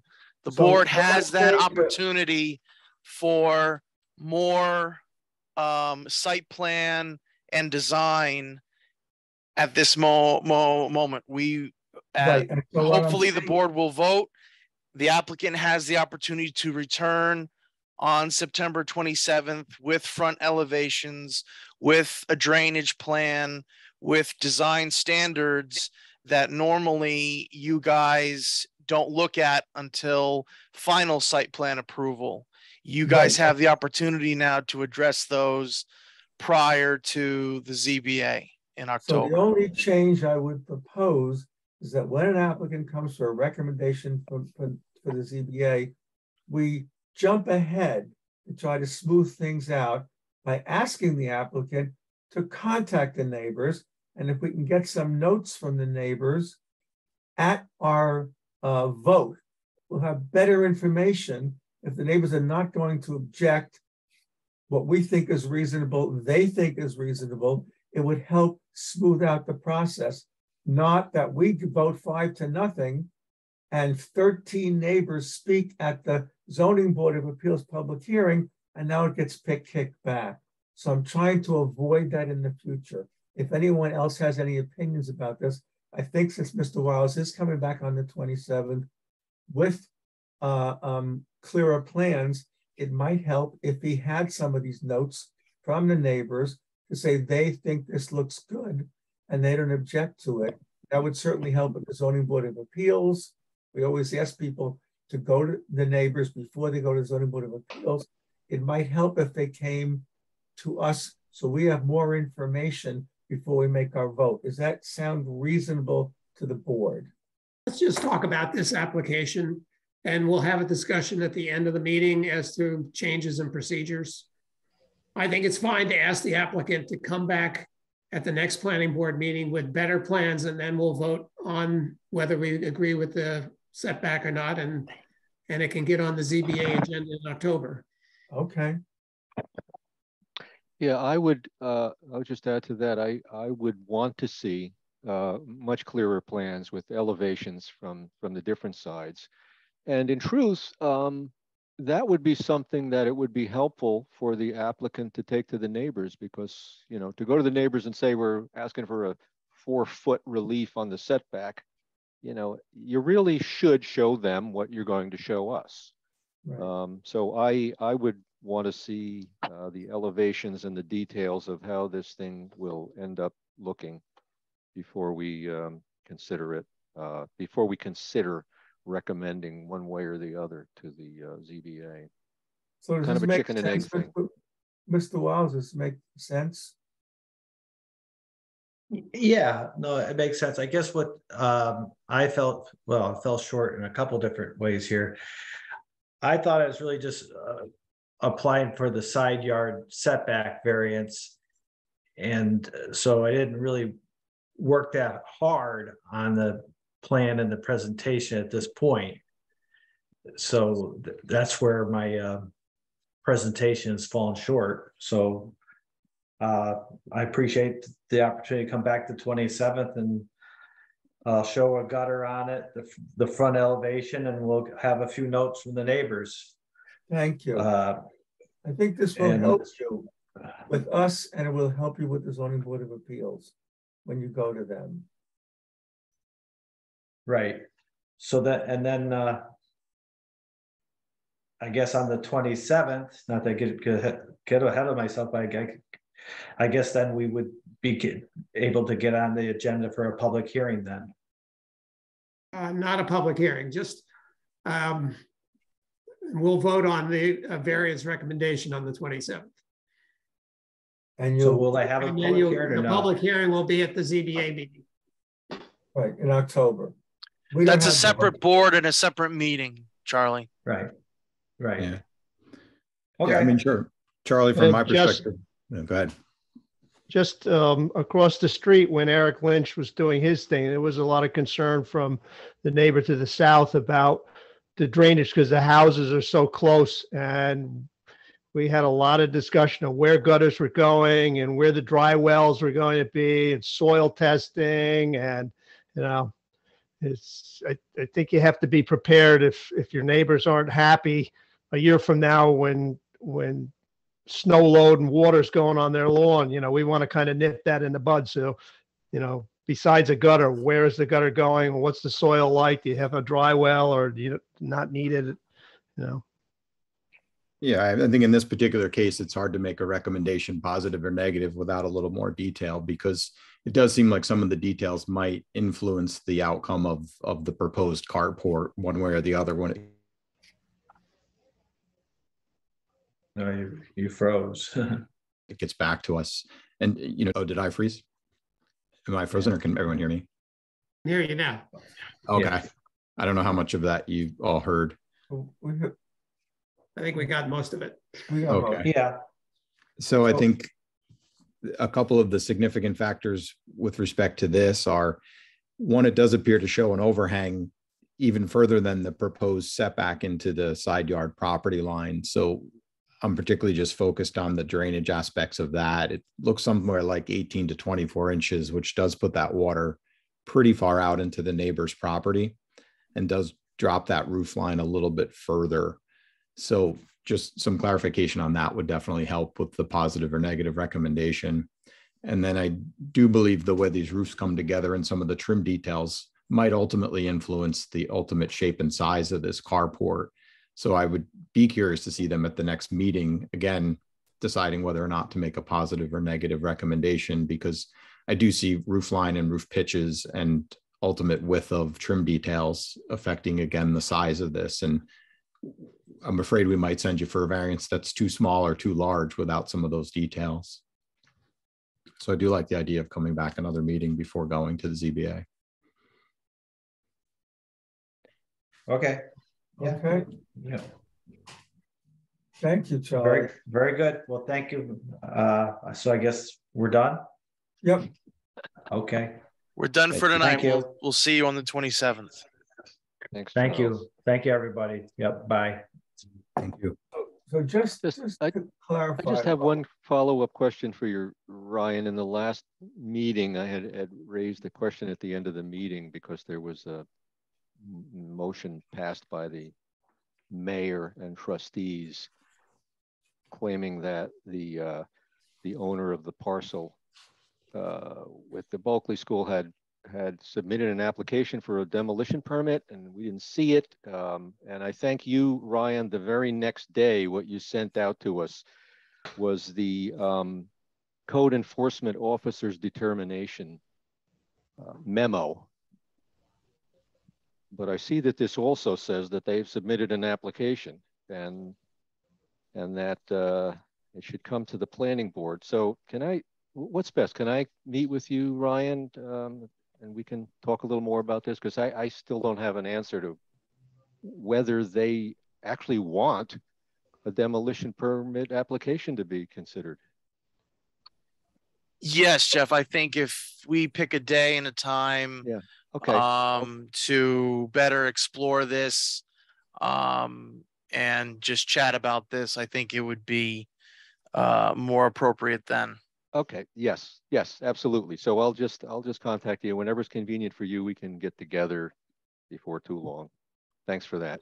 What You're the welcome. thing I'm trying to struggle with here is that for years we've never had a problem. We have some sort of standards that we go by, making our with very little information, making our recommendations to the Zoning Board of Appeals, positive or negative. And in the past, we've had many. We had one last year on East Market Street where the neighbor said it's too close. You're building a second story on the garage. I only want windows on the 3 sides, not facing me. We've had that many times. We also have approved many times just Rachel's house and houses before. If the variance was in line with an existing building that was in the setbacks, we sort of say, well, it's not intruding anymore. You can add to it. This time, the neighbor, who was an architect, said, I don't want a blank wall. I want windows. I want the 42 inches. I want the back of that building moved over. I don't want to put in line with the rest of them. So why does the planning board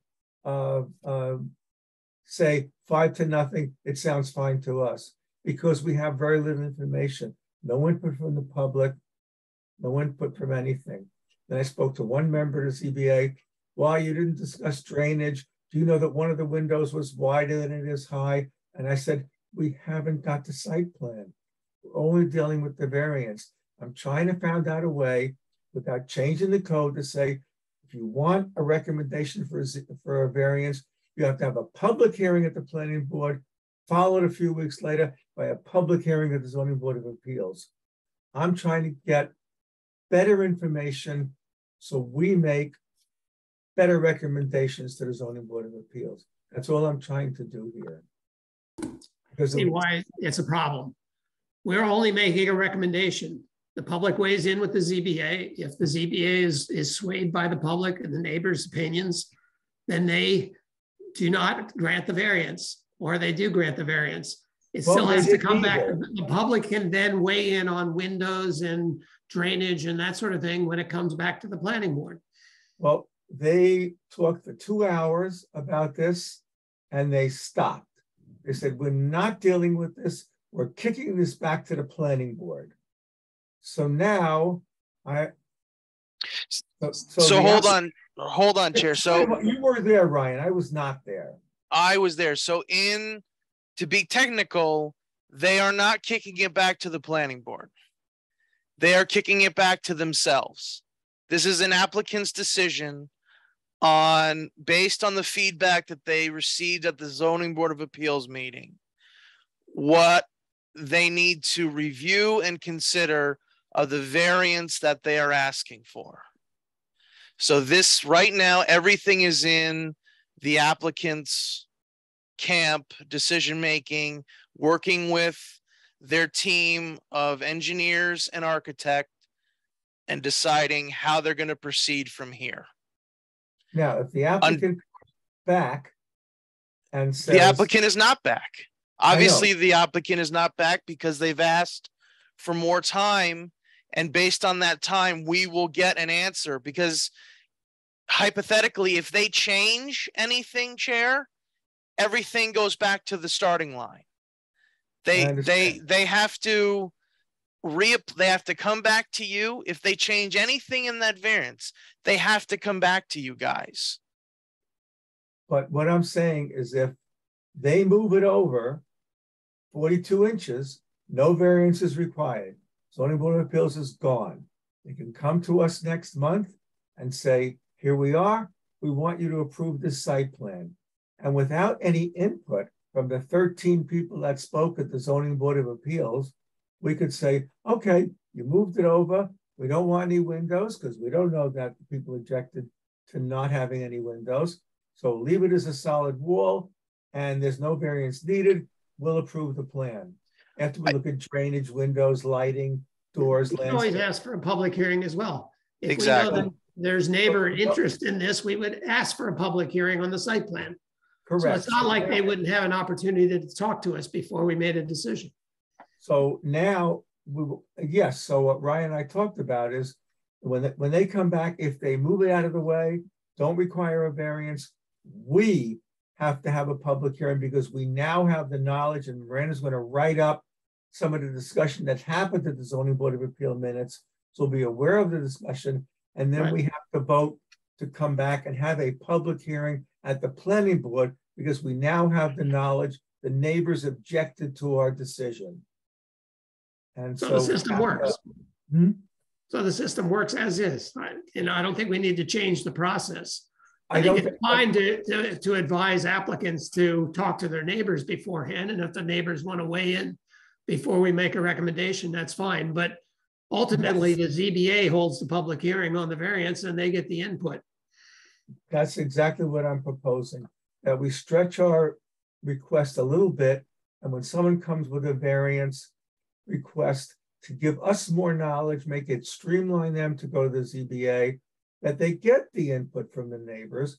If the neighbors had come or given us written things, the next door neighbor especially who gets affected by it, I want the 42 inches, I totally object.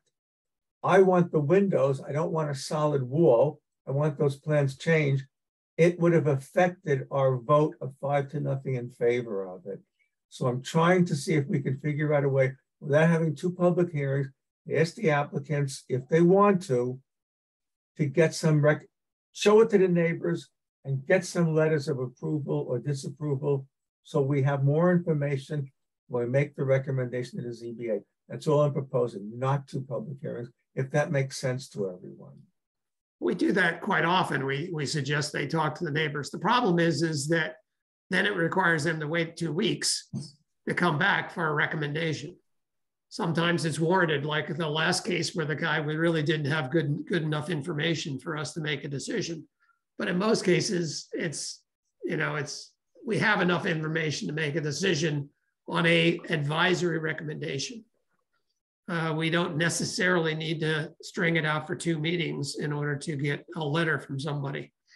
Well, no, we don't have, I mean, if Ryan could suggest that when you submit this application to the planning board and come in for the recommendation, if you had some letters of support, it would help the planning board vote. That's fine. I have no problem with that. Okay. Because the ZBA said, the planning board, what's the matter with them? How did they vote this 5-0 when clearly nobody wanted this? Because we didn't know that. Yeah, but they got the decision right. They listened to the neighbors, and the system works. It's not embarrassing to us to make an advisory committee that then one neighbor doesn't like, or 2 neighbors, or 13 neighbors doesn't like, because we didn't have the final to say on the variance.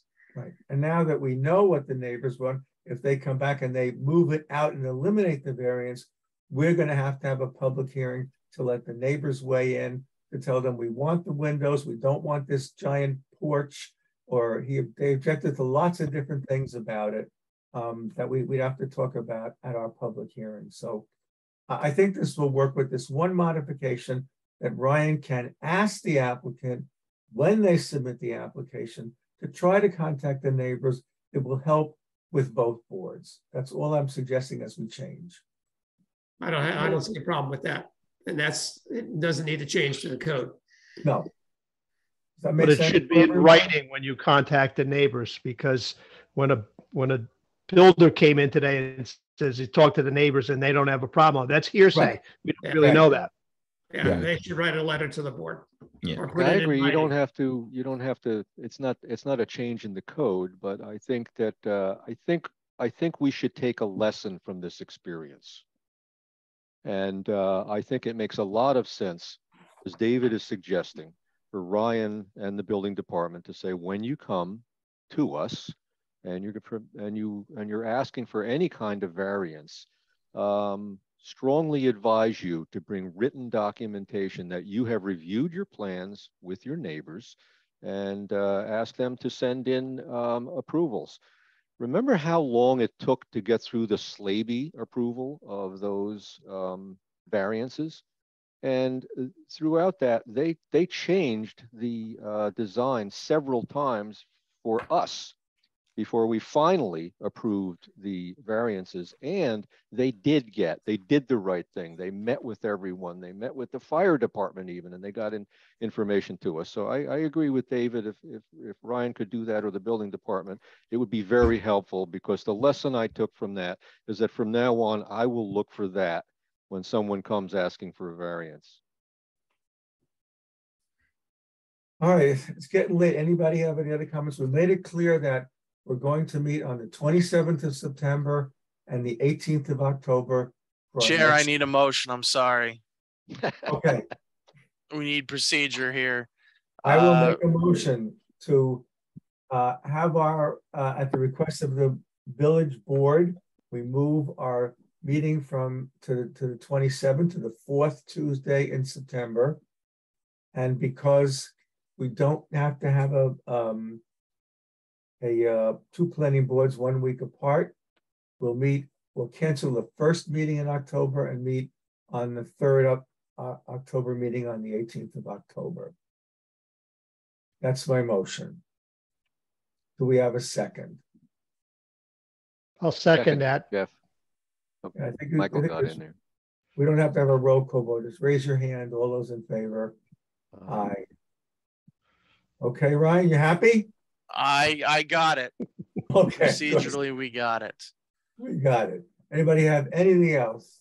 Procedurally, right now, according to Hochul, this is our last Zoom unless she updates it. Correct. It was explained to me that she probably is going to do this a month at a time, because if she doesn't have a public health emergency, it's not for us. Then hospitals, doctors' offices, a lot of other public places can't require masks. So that was what was explained to me. But I'm getting my Omicron booster on Monday. And so I will not be afraid to have public meetings.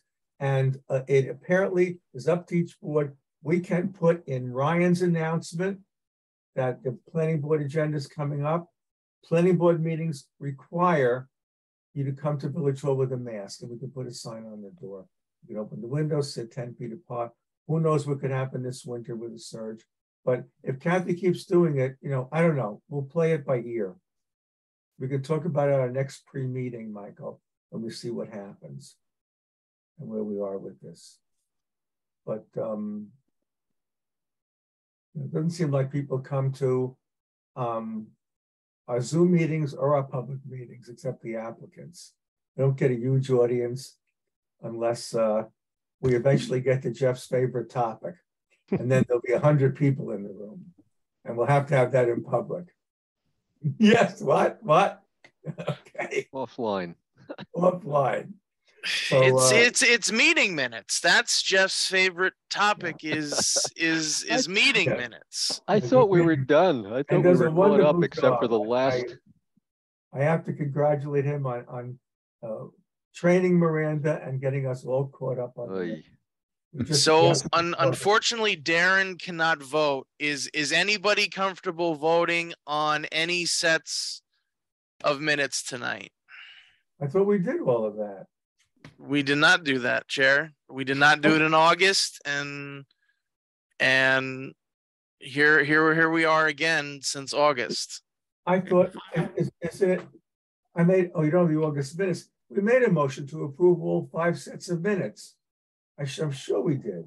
I believe at the July meeting we approved minutes from January, and we did not approve any in August because of the volume of drafts that went out. There was at least 5 or 6 meeting minutes. Yes, didn't we? I don't remember. Yeah, I sent my comments in on all 5 of them. I thought we Yes. did, but I guess But we Guess not. did not in August. I reviewed all 5 and I'm willing to vote on it tonight. Yeah. Me too. Do you have the dates? 315, 4, 5, 517, 6, 7, 621, and 7, 5. You Are got these- it. So are these- I heard a motion from John Clark, Okay. and I I'll heard a the second motion. from Mike Gee. Are we approving them as As I amended. suggested? As amended, Yes. right? Yes, right. As, Okay. as amended Good. by Jeff. I have to abstain Everybody on, raise their hand except Darren. wait a minute. I have to Wait a abstain- minute. What? I have to abstain on 315 because I wasn't there, but I will vote on the rest of the 4. I'll Okay. vote on all of March. them, Favor. 15th. What? all 5 of them. Oh, As I'm amended. good. Okay, we vote for all 5 and. And I vote for the last 4. And Joan votes for the last 4. Okay. They're approved. by the- Very good. Yeah, by a majority of the board. Thank 3 you, and Ryan. 4 and You're welcome. Thank you. No, thank you all. yes, I thought we'd done that. Okay. Thanks for reminding us, Ryan.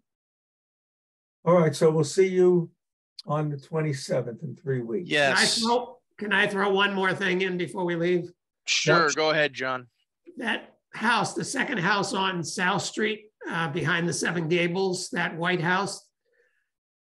We talked before that they had taken out the historic windows and put in big flat plane windows. Yes, and the owners came before you guys, I believe it was in June or July, to change those.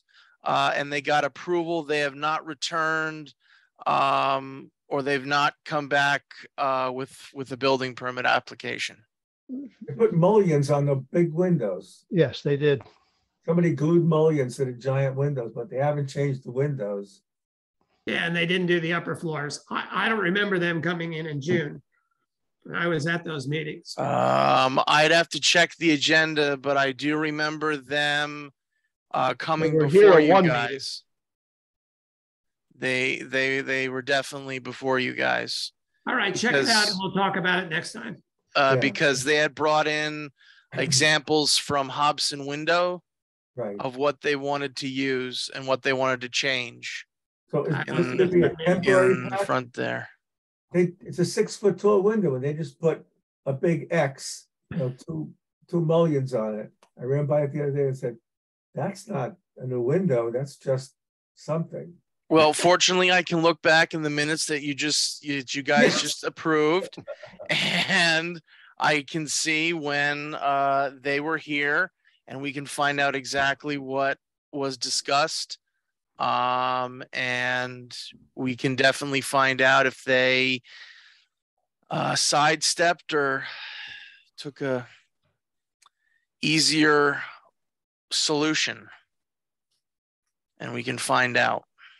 Okay, just check it out for me. I don't remember them coming in, and I was at those meetings, so maybe I'm having a senior moment. That would be 15 South Street. No. 11 South Street. No, it's on the even side. Yeah, it's on the even side. I'll have to check that. Okay. I think it's 6, Ryan. 6. Thank you, 6. Darren. Okay. Anything else? We have a motion to adjourn. Motion to adjourn. Do we have a Second. second? Jeff? Jeff seconds it. John made the motion. All those in favor, raise your hand. Very good. We're adjourned. Hey, Thank you, guys. thank you. Thank you. Have Right. a good evening. Good to see you, Darren. Yeah, thank you. Greetings, Darren. Glad to be here. Yes.